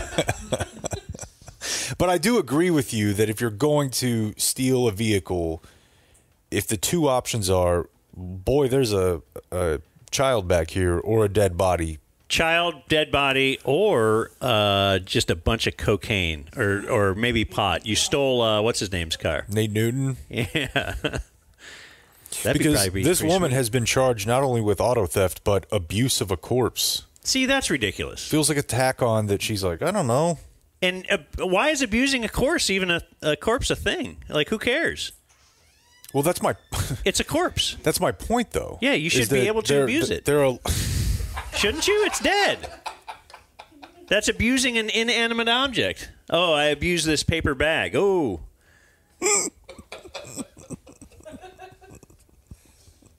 You guys know I'm right. Are you making the case for the legalization of necrophilia right now?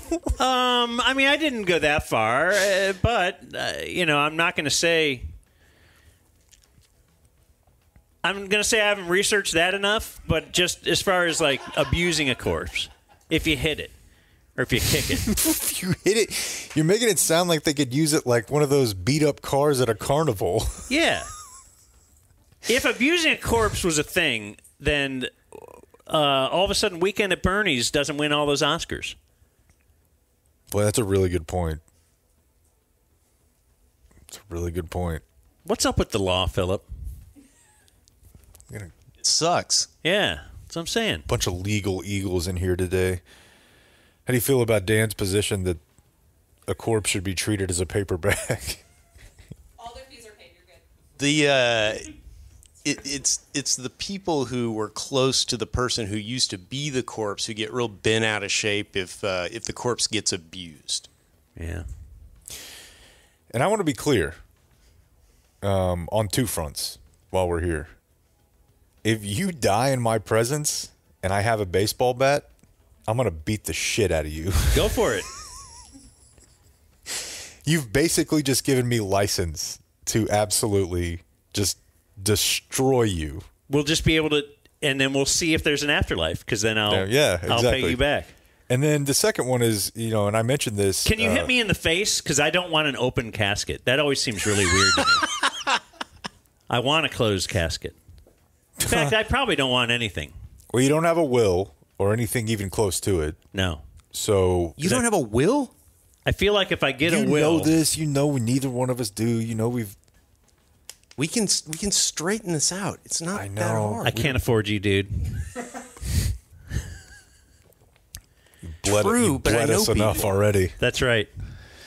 No, but so I'm going to bash your face in and then tell people you wanted an open casket funeral. Okay.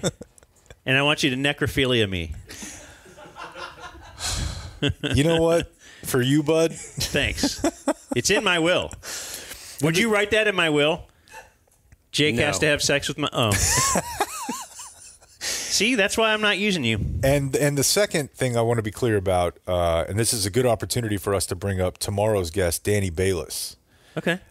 Because last time we had him on, I told you what my wishes for my remains. I want to be chummed and fed to sharks. Sharks in particular. It can't just be any. I mean, my creature. My luck, like I would be chummed and like weak ass blue tuna would come along and handle me. But if that happened, I might end up eating you someday. Because I eat a lot of tuna. Hadn't thought of it that way. Yeah. But yeah. And I think people should be like allowed to do that. But to Philip's point, the issue is if you don't like codify it ahead of time, so the family is not exactly going to be. Can you put in your will, I want to be buried at sea, which means the body just thrown into the sea? 100%. Okay. Because you hear about people spreading their ashes, but right, it's hard to reanimate the ashes. Because you get out to international waters, and what are the rules? Is that true? But like, do people actually put in their will or whatever how they would like to be taken care of? What about shot into space in an unconventional manner? Aren't they doing that with some people, shooting them into space? But like their ashes? Do that with Jake. Yeah. No, I don't want ashes, though. I want the body. That was an extremely dumb question because it presupposed that they're launching like full human bodies into outer. Like I want it with a Superman outfit on. Right. Yep. I want to be launched into space. Elon Musk launched his car into space. He did launch a car up there. And they just kind of left it. Really? Is it like in orbit or is it just heading towards somewhere? It's just going? I knew it was up there. He might have too much money. There's your news. He has all the money. Yeah. The DumbZone News. I'm on a weird streak of seeing and Cybertrucks. Subscribe. I'm like 4 straight days. Beth. We saw one the other day. In Austin, yeah. Whenever we were having breakfast the other day, like there was, but down there I expect it. Up here, though. I saw one online where someone in Cleveland painted it like the Browns helmet. It's fantastic. And so I hope that we see that this year when we go to the Browns game. And that's all I got on that. Yeah, no, it was a good story. Today in history. I was just trying to tack on to your cool note. I'm always falling a little short. Your chair is also like cuckishly low. It keeps shrinking though. Watch, I'll raise it, but then it's just going to slowly shrink. Here, I'm just going to not touch a button, and you guys watch what happens.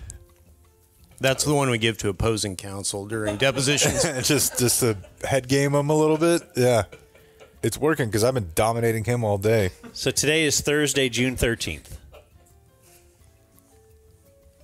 On this day in 1977, James Earl Ray, the convicted assassin of civil rights leader Martin Luther King Jr., the King, was recaptured following his escape 3 days prior from a Tennessee prison. Remember when we did that story about him escaping? I did. Well, they got him. On this day in 1984, little Dan remembers this. This is a baseball trade that would pay off in the short run for the Cubs with an NL East championship. They traded Joe Carter. Good friend of ours. And Mel Hall. Oh. Now, that one's more your friend. To be very clear. For a trio of players, including pitcher Rick Sutcliffe. So he's traded on June 13th. Okay. And back then, there was no interleague play. So in the National League, from June 13th on, Rick Sutcliffe goes 16-1 for the Cubs and wins the NL Cy Young. That's an amazing story. You have to admit it, even though you hate baseball. I don't hate baseball, but no, you're right. It would be, I was trying to think that if there was a basketball version of this recently, like somebody that got traded mid-season and won MVP. Probably doesn't ever happen because who's trading an MVP? But, I could dream last year with Kyrie. Yeah. But no, you're right. That's incredible. And it would never happen in football, ever. A less amazing story, but it's with the Cubs. 1 decade later, in 1994, on this very day, their second baseman, Ryan Sandberg, retired because of poor play. He was just not playing well up to his standards. So he forfeited $15.7 million of his $25 million contract. Just said, you know what? I don't think I deserve this money, and I won't take it. That's like the most respectable sports story I've ever heard in my life. And I'll bet you in today's day, the MLBPA would never allow that. That's probably true. That's probably true. Because that could set a dangerous precedent. He had a video game. Ryan Sandberg? Mm-hmm. I just looked it up. It was called Bases Loaded to make sure I wasn't having like a Mandela effect type thing. That was basically the way, like a lot of people, how they got into soccer. That's how I knew baseball. Video games. Video games, as Blake would say. On this day in 2004, in College Station, former U.S. President George H.W. Bush did a 13,000-foot parachute jump over his presidential library. I remember that. Was that a solo? There's no chance, but yeah. You were there? Yeah. Wow. Was he tandem with Greg Abbott? Didn't Greg Abbott do a tandem? Yeah, he did. He did. No, it was the Army skydiving team. Army guy? Yeah. That makes sense. I could see a chance. HW was an Army guy, right? Yeah, he was in some kind of... He was the head of the... Yeah, Navy. He was the head of the CIA. I thought he also served. Probably he did. Yeah. All them old served. Engineered His first parachute mission was when he got shot down. Oh, yeah? Yeah, that's right. I forgot. He was shot down. It's pretty badass to survive that. Oh, it's super badass. Like, if I do that, then I'm like, I definitely have the confidence to overthrow several Central American governments as the head of the Central Intelligence Agency. What I was going to say is I could definitely see myself being like 90-year-old skydive guy in the event that I'm like still kicking. You think you'd do that over like heroin? Like we've talked about, would you try heroin when you're 90? Yeah. Like knowing that, hey, why not? Gonna die soon anyway. Probably not, because I feel like if you've made it to that point, that could push you over the edge of life. You're probably dying if you try heroin, but skydiving is relatively safe. Would you think it was cool? So you learn, okay, you find out you have cancer, inoperable, whatever. So far, no. Okay. But you learn to skydive. You take all the classes so that you don't have to take classes, really. Hold on, though. You don't do tandems anymore. Oh, okay. You get to the level. This is the skydiving chief over here. You've done solo, right? Yeah, of course. How many times? 1,600? Yeah. Have we been alive that many days? Do some math for me. He's done 1,600 solo jumps. Do we need to know more about him? I think we do. Luckily, we're kind of locked in with him for a long time. Yeah. We've got a lifetime deal we signed with Rob. So we'll have plenty of time to learn about that.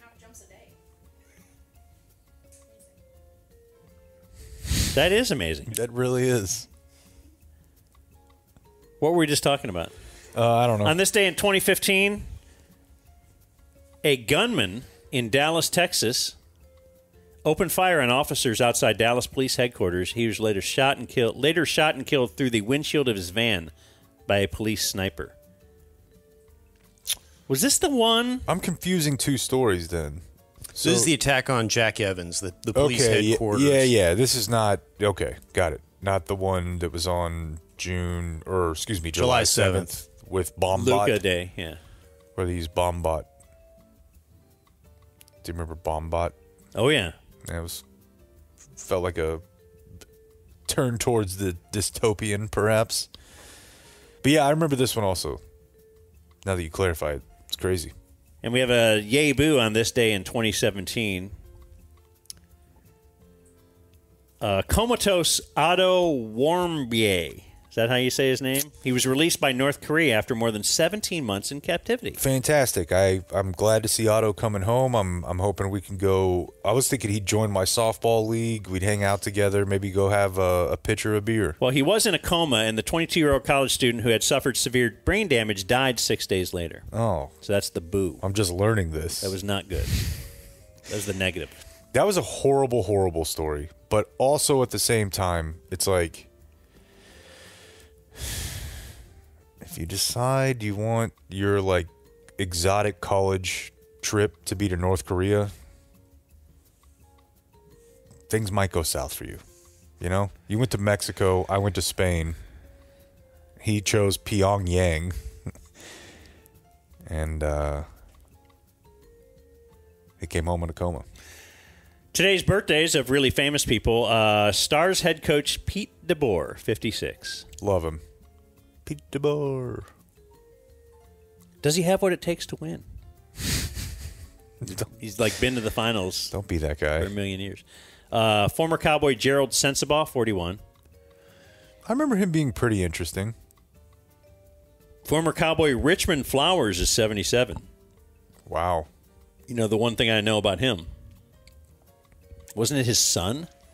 Was like on the first Hard Knocks, and he played guitar, and it was the big. That's big the only story. thing I know. Yeah, and then he got cut, right? Yeah. He had like a phenomenal preseason, and then I believe he ended up getting cut. Well, how are you going to make that roster of the 5-11 Dave Campo? Right, but there was a fast white guy who played for the Cowboys, so we were all like, just give us something. Give us something to believe in. And then, I'm pretty sure they cut him. Former star Valerie Bure is 50. He was a star just for a minute. Was married to Candace Cameron. I don't know who that is. She's some actress. Former star Jason Spezza is 41.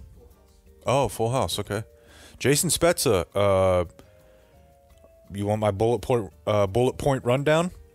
Yeah. Hilarious laugh. I don't know if you recall that, but when the Stars acquired him, we figured out that he's like got a really funny laugh, and that'll give you time to see if you can. It's not it, but it's not that far off. Oh, here it is. Nope. Oh. Nope. One of the this is going to sound really weird, but one of the coolest things I've ever seen in the sports world was a Stars trip that we were on. It was before the game, but I believe he also did it in the intermissions, like watching him wax and tape his stick. Okay, you said wax. Yeah. He was like super, super, super particular about it. Like everybody else was just like whatever, and he was like a blacksmith out there. And the third thing is Ralph Strangis lived with him. Really? The fourth thing is not a fan of having to tuck in your shirt. That's not you're confusing. That was Brad Richards. Damn it. That I might be confusing point 3 also. I am. But it was definitely Spezza that I saw like doing the woodwork. It was cool.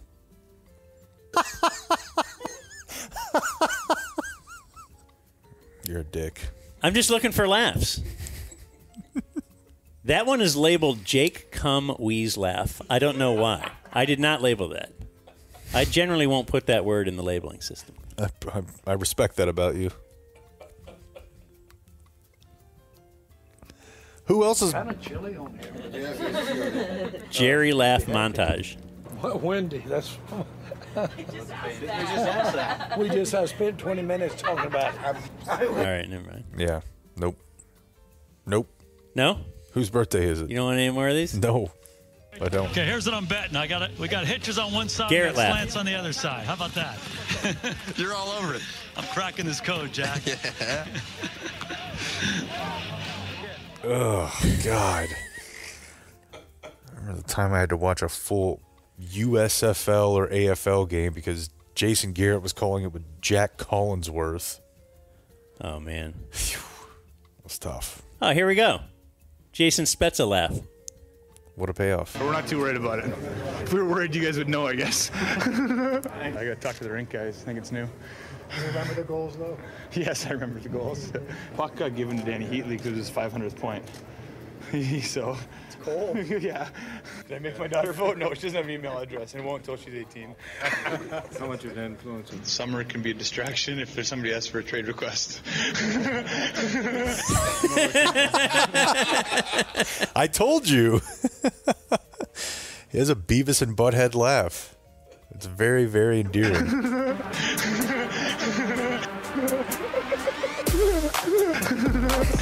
We made a song? Thanks, Tips. I guess. Yes, I remember the goals. Yes, I remember the goals. The goals.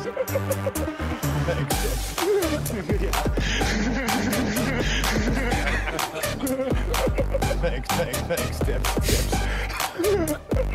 Tips. All right.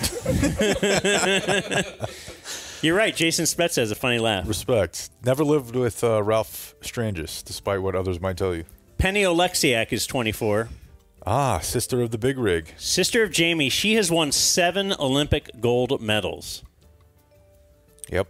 So apparently their hockey team is like our women's basketball team. I don't think she plays hockey. Are you sure about that? No. I'm pretty sure she... Let me see. Okay. Does she do something else? What does she do? I think so. Javelin? Discus? Is that still a thing? She's a swimmer. Swimmer. Yeah. Yeah, that's a good place to win a lot of medals. Why don't you like, do didn't it Michael then? Phelps win like 10 medals? Like, he was like a phenomenal athlete. yeah, though. but all you have to do is kind of like you win it, and then you do one that's a little longer, and then you win that one, and then you do one that's a little longer. That's a good point. It's not like you can go like win the medal in basketball and then be like, I'm going to go play 3-on-3. Right. Yeah. No, that's a good point. Hey, thanks. You're very welcome. Tony Bruno is 72. I used to be a fan when he was on... radio, right? Yeah, he would do ESPN radio. Okay. I think I probably at some point ran the board for his show. Actor Malcolm McDowell is 81. Is he Clockwork Orange? Yes. That's right. The only reason I know that is because I heard the fake Dan McDowell. Did you Clockwork Orange? Are you a Clockwork Orange guy? Absolutely not. Ah. Absolutely not. You would love it. No, Yeah. I've seen it. It's hilarious. And you didn't like it? No, it's too weird for me. But there was a time, much like with the movie Garden State and Christianity, where I pretended to like it because I thought it would make me cool for girls. Yeah. No, you got to pretend to like some Garden stuff. State, yeah, Clockwork, and Jesus. Yeah. Whatever it takes. Yeah, you know. Actor Richard Thomas is 73. Some, if you're old, know him as John Boy Walton. If you're younger, you know him as Wendy's dad in Ozark. Did you watch Ozark? Tried. Or did you hate it? I think I made it 4 or 5 episodes. I just said, this is just dog shit. Tim Allen is 71. Wow. Cocaine. Like trafficking, not possession. Great story, right? You come back after that? Yeah, no, I remember. It shows about our rehabilitative system. Sure, Yeah. yes. Our penal Limiting system. Which is one of the funnier systems, I think, as a kid to realize that you're yeah, without a doubt. in the United States, a penal system. Yes. Just when you're a kid, though, it's not funny now. No. Rivers Cuomo is Damn. 54. One of the better live shows I've ever seen. Yeah? Yeah. Weezer. On the beach. With Blind Josh. That might have been the night he found my flip-flops for me. So you lost your shoes and Blind Josh found them. Yeah, I mean, we were in the sand, watching this concert. There were thousands of people there. Yeah, his sense of smell, though, is really acute. And I think that's what it probably did it. Yep. And he picked him up with his cane and handed them to I wonder if he can also watch baseball on TV. and dissect pitches. How come they don't hire him instead of a drug-sniffing dog? Who do you Because think? he would keep the drugs. I was going to say, though. That's a good point. Well, then that gives you something to do with them, and you don't have to destroy them. Win-win. Yeah. It helps this guy and his glaucoma or whatever. I don't think. Yeah. Just go with it. Yeah. Okay. Yeah. He's probably got glaucoma. In there somewhere. It's possible. Ashley Olsen is 38, so you know what that means? I do. Mary Kate Olsen is 38. Do you still own the domain? That you bought 30 years ago. See, you have a countdown clock to when they turn 50 because you like the older lady. Yeah. I don't know, man. They both just have like a very nubile affect to me that I don't enjoy. And this one's for Jake. Steve-O, 50. Hell yeah. Although, don't shame him for not as cool being in since recovery. he's sober. That's not true at all. I'm with Bill Maher. You're going to smoke pot on set with me or else we're not doing the show. Did you hear that story? I did not. Like, apparently Steve-O publicized that Bill Maher was going to have him on his podcast. And I guess Bill Maher's bid is we smoke pot on the podcast. I have seen that, yeah. Because he's so cool. Yeah. And the producer was getting with Steve-O, and Steve-O said, hey, I'm recovering and stuff, and if it's cool, I'll just not do that. Or maybe, he could not smoke while I'm in there and stuff. Yeah. And the producer said, nope, that's not the way we do things. And then Steve-O, publicized, put that out on the social, saying, hey, look at what their producer said. Don't you think this is bad? Maybe ours should take that rule up. Steve-O, as part of a recovery, really into dogs. Like he trains dogs and stuff now and rescues dogs. Also, my girlfriend, when I was probably either end of high school or early college, went to Cancun. She saw Steve-O at a bar, like he was paid to be there, and all he really did was get up on the bar and smash shit on himself. So that sounds great. Yeah. Like, I would have gone there to see that. She had and I don't know what they would have paid him. I don't know, like, how long his gig was for.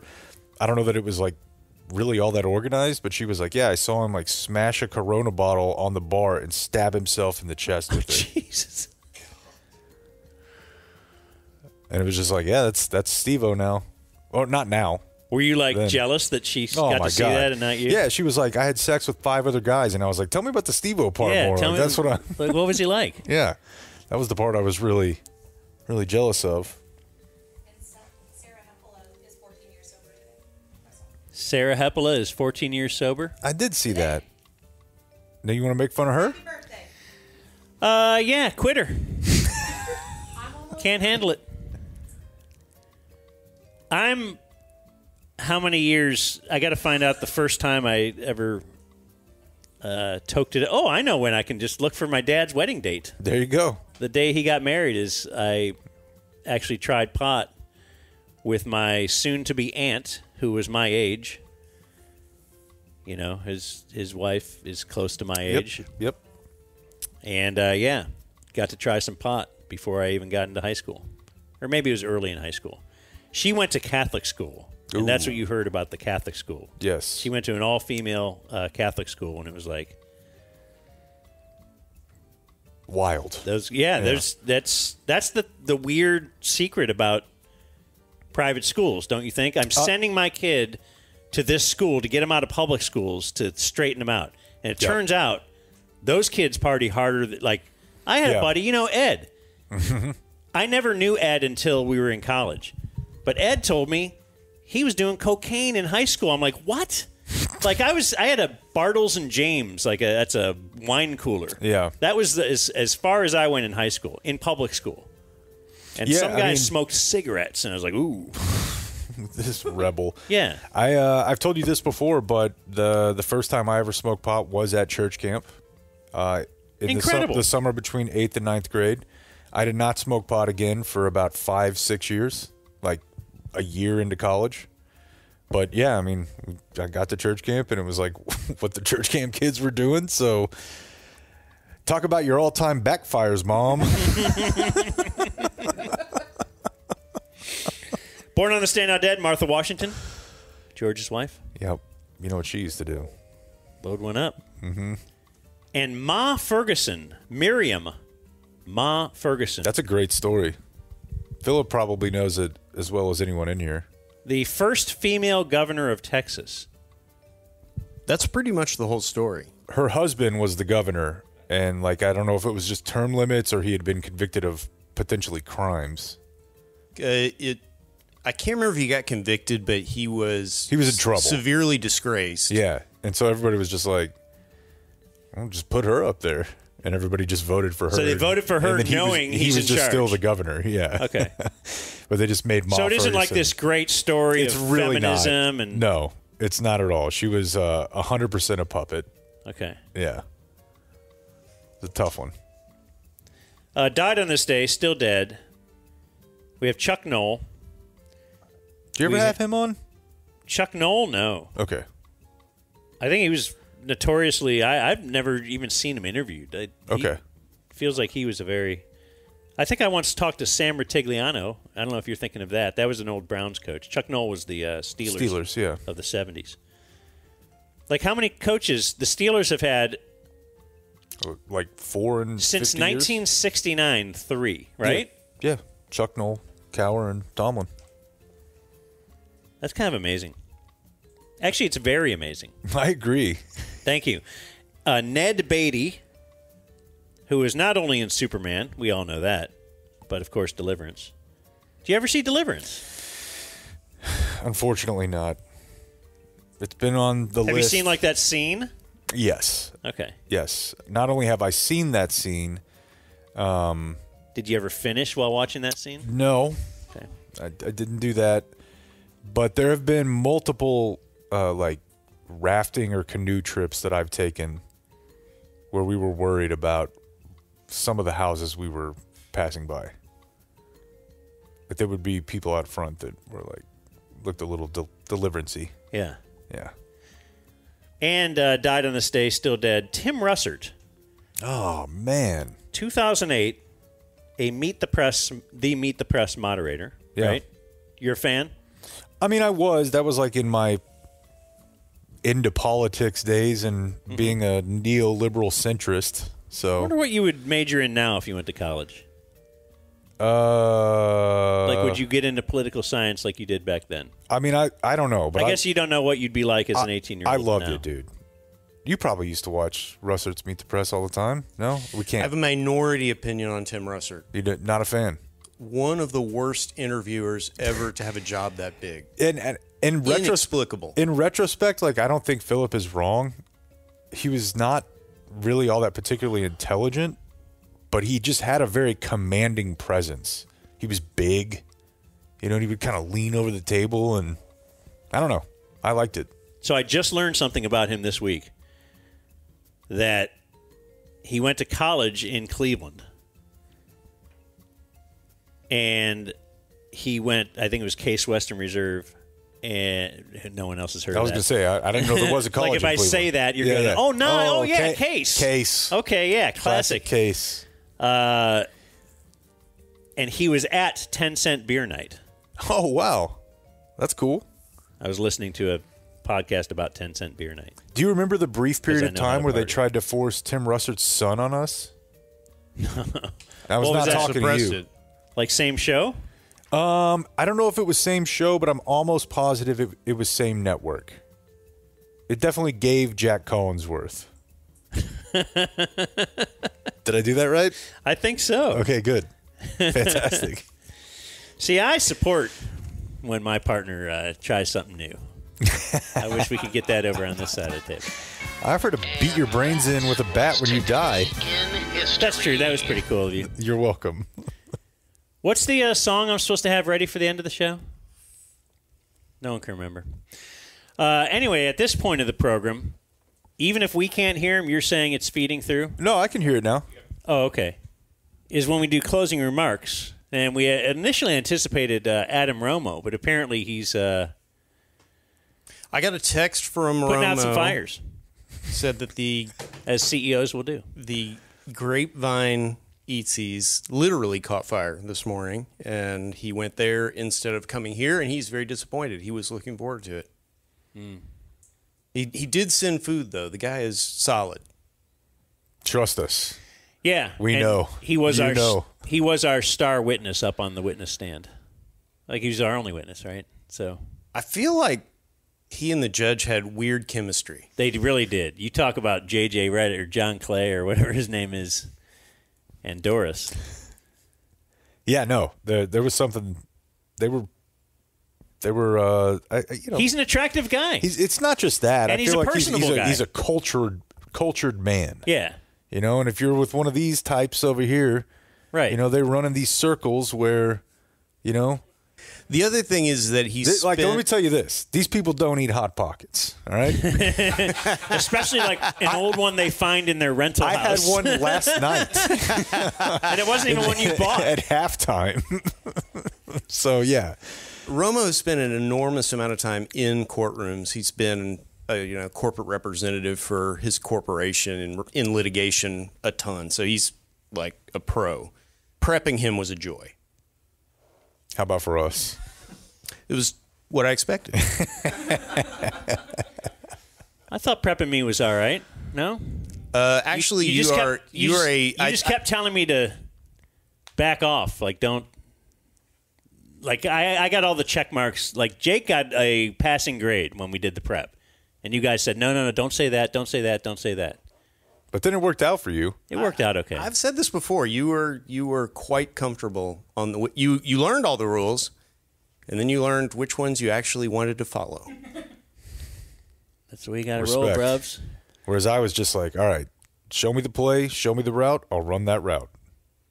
I'll be there, kind of a lunch pail type. Like, I got the angles, then I'll run. You can hear a lot of Philip, of course. If you want to go back, if you're somewhat of a new listener, we have the Lawyer Roundtable, which was a 4-part series, which a lot of people have just said, that's where I started listening to you guys. And that's where you're going to get the fan that murders you.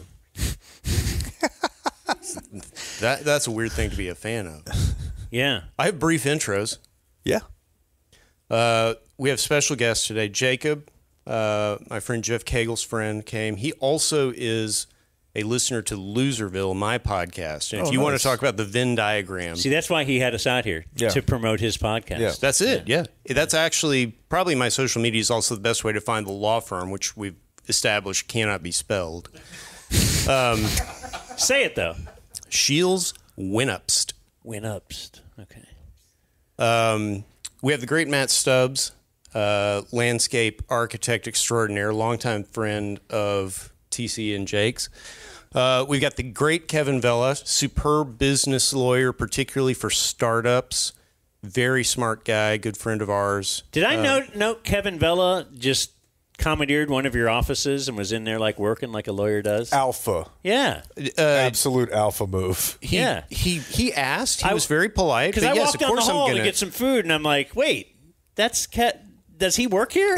Like, you just took over someone's office. There's a bookcase behind him and all this. Well, and Jeff Kegel was going to be in here, but he's literally doing a mediation from my office. So that's apparently how this works. And we have also the great Neil Berger from Carrington Coleman. I decided to get all smarter lawyers than I was for the show. Well, you're very good at facilitating. I don't know. In fact, Jake and I were worried. We were talking before we ever did the whole thing. You were our only lawyer. We ended up with the dream team. But remember when even introducing him to Brunig, it was like, should we do that? Like, I'm not sure. I don't want somebody to, intrude on your turf.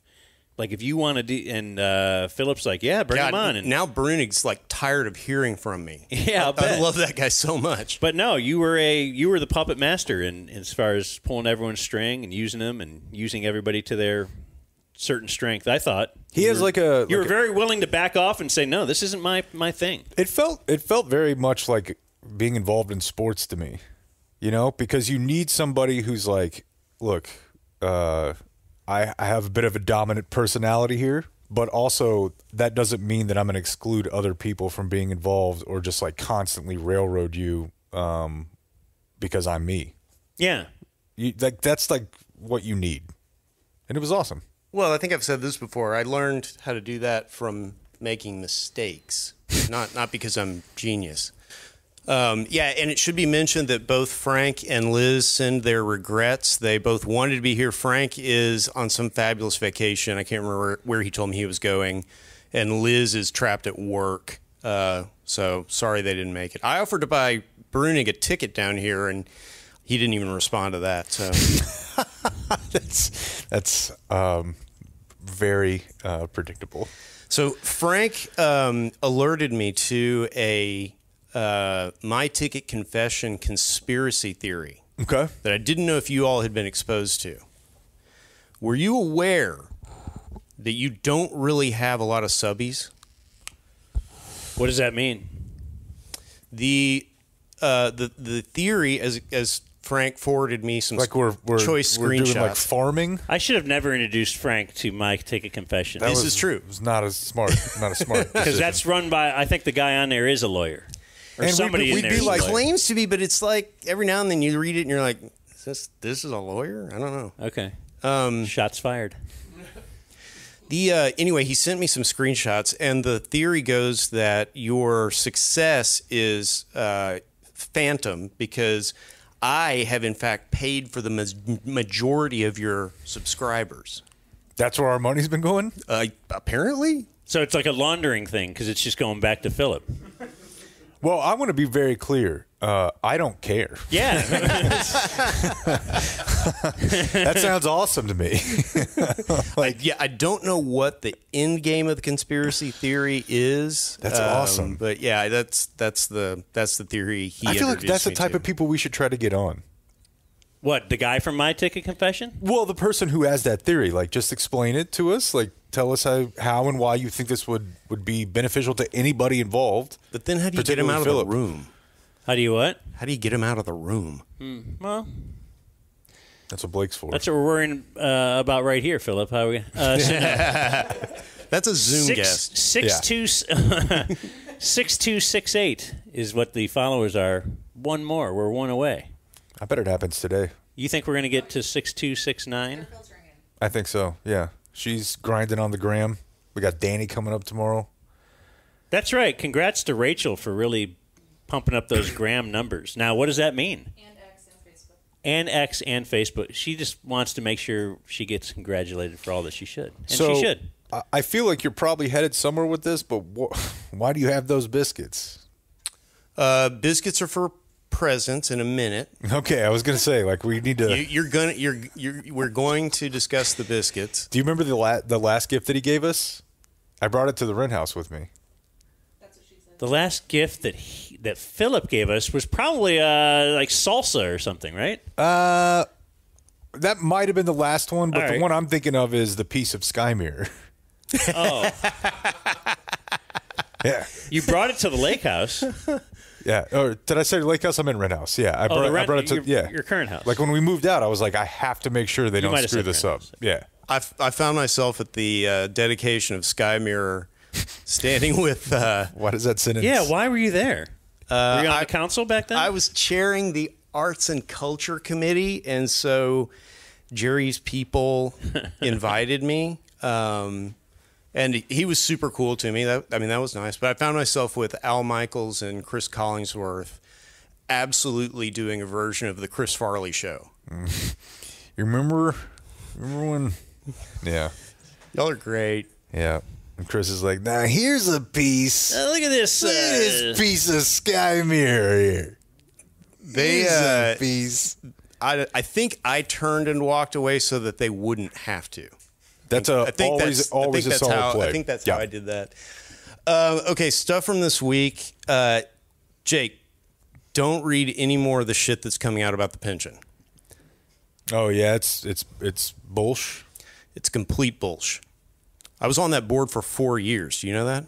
I knew you were involved. Yeah, we fired everybody. We got the thing recapitalized.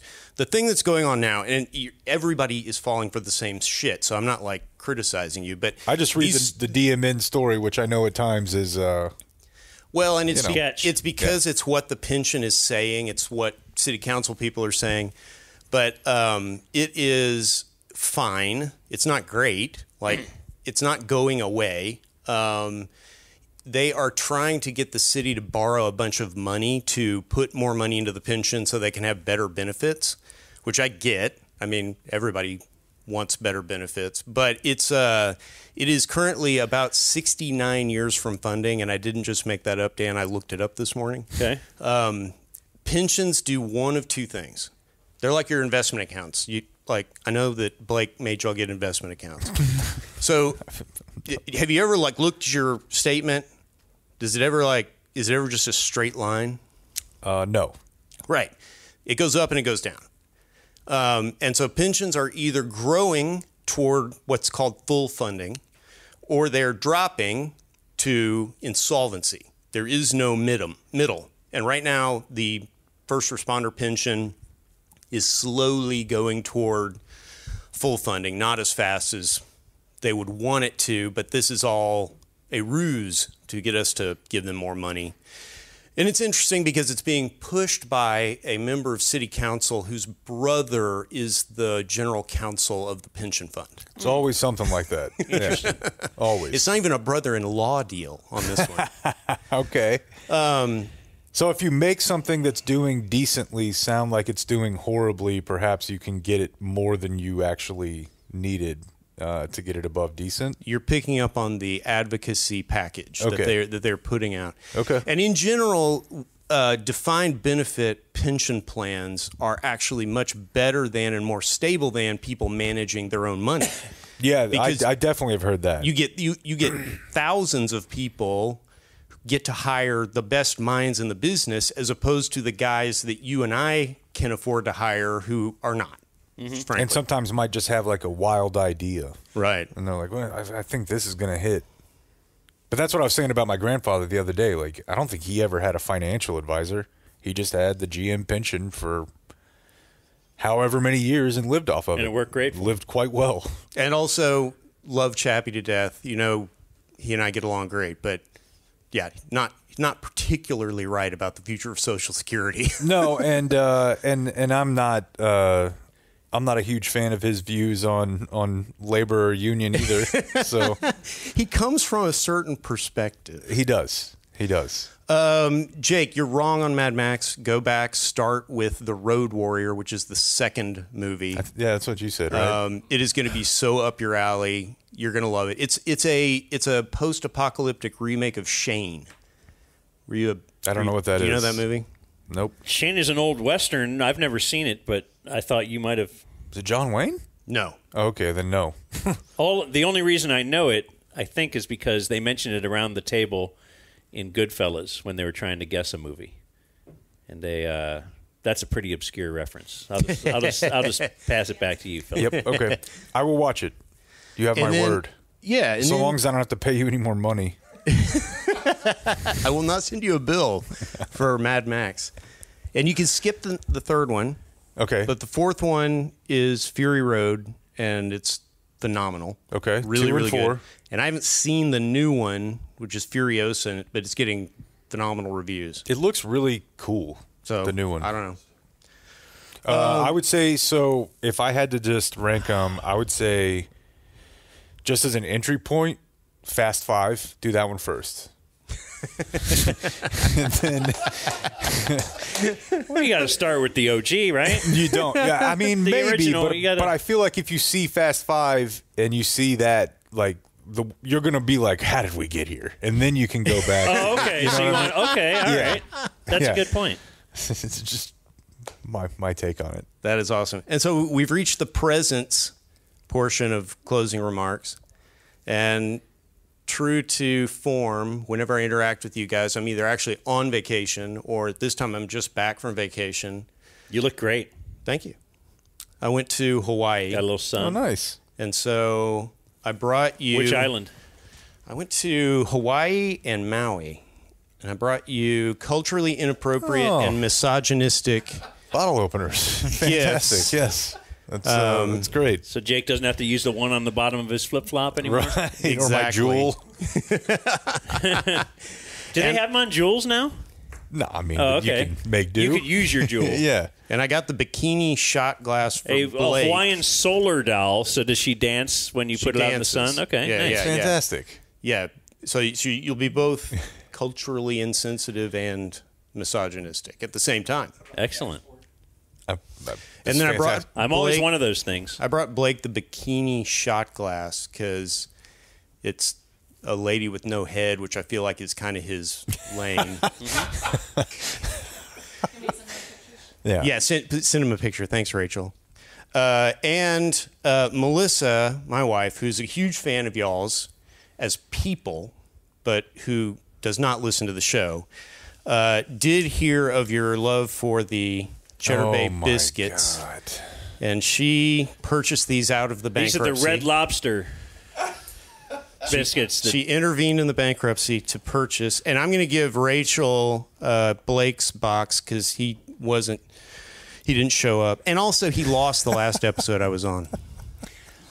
You were on that episode? Oh yeah, Yeah. Him and McCool and me and McCool. Teddy E. Oh my gosh, And that was an explosive episode. It was Ted fire. Emmerich was funnier than I've ever heard it. Don't you feel like of all the episodes you've listened to of ours, that was probably a top 5? The only thing I think could beat it is the one that you guys were so impressed with that nobody heard. Didn't you say the first Lost episode is the funniest one ever? I think we might have just said that. We were doing pretty good, yeah. At the time, it was the funniest ever, but I thought we've done better. Yeah, work you since may have then. reached new heights. The one with all three of you guys was awesome. Yeah. We had Mike, Reiner. We Oh my God, we did have Reiner. had that part. That's but- right. The only part we saved. Yeah. Because it was on the StreamYard. But Blake, I think you do a great job. Sure. But Be clear about that. since he lost it, he doesn't get these biscuits. That's right. That's Hell what you're no. saying. Those go to Rachel. The thing is, you just add shredded cheddar, water, and butter, and then voila. I feel like if you just did that to any biscuit mix, it would No. become the cheddar. No. No. It's a scam. I'm going to make these tonight. Okay, that's a bluff. Anyway, still super proud of you boys. Keep We're proud of you. Thanks for having us out here at actually a double 690. Pretty yes, sweet. we did 1380 because it's like two 690s at the same time. Do you want to promote your business at all, or is that not something you want to? Sure. Yeah. I don't know. I'm a big fan of his. I've known him for a long time. And he wore that shirt He wore the NASA shirt. I did wear the NASA shirt just to troll Jake. Yeah. But I have a long history of trolling Jake with space at the IJB podcast. Yes. Okay. That's not a great brag to have, but okay. I just didn't know if you wanted to pump the business at all. Or yeah. We're now KSS at DSGN. DSGN is our main company. Architects, landscape architects, planners. If you need anything, mstubbs at dsgn.com. Give me a holler. There you go. Can you come over and weed our bed? That's really what I need, landscape. If you found me in college, I could have done that. Yeah, come on, dude. We're talking about this is like how I worked at a golf course in maintenance. In how college. Tom Hicks gets his lawn done type thing, but I don't know. Based on some of the houses we've been to, yeah, for sure. I feel like there are people. Yeah, some of the people listening might want to call you. Yeah, so, there you go. Or Philip, I guess, if they get involved in some kind of litigation. All right, sweet. Thanks everyone. Guys. Yeah. Adios, mofo.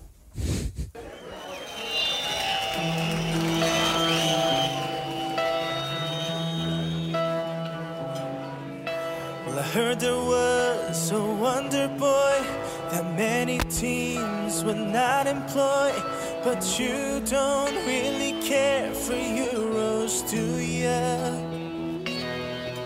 So where would he go, the 4th, the 5th, or would he fall and be a Nick?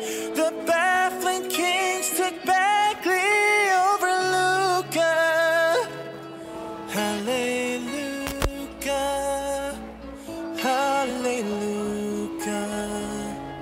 hallelujah, hallelujah.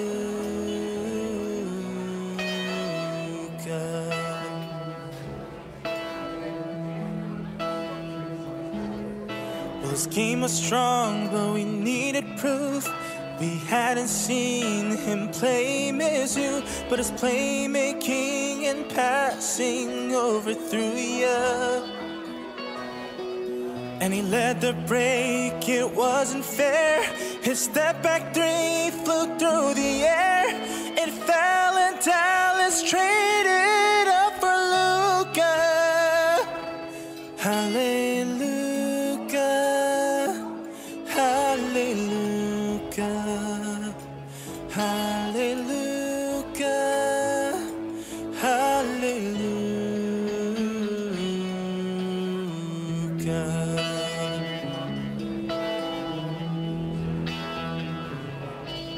Well, maybe he should have been your pick. Even though he's white and thick, he's colder than a tall glass of kombucha. And we all cheered for his debut, and injured Dirk was cheering too, and every man said shouted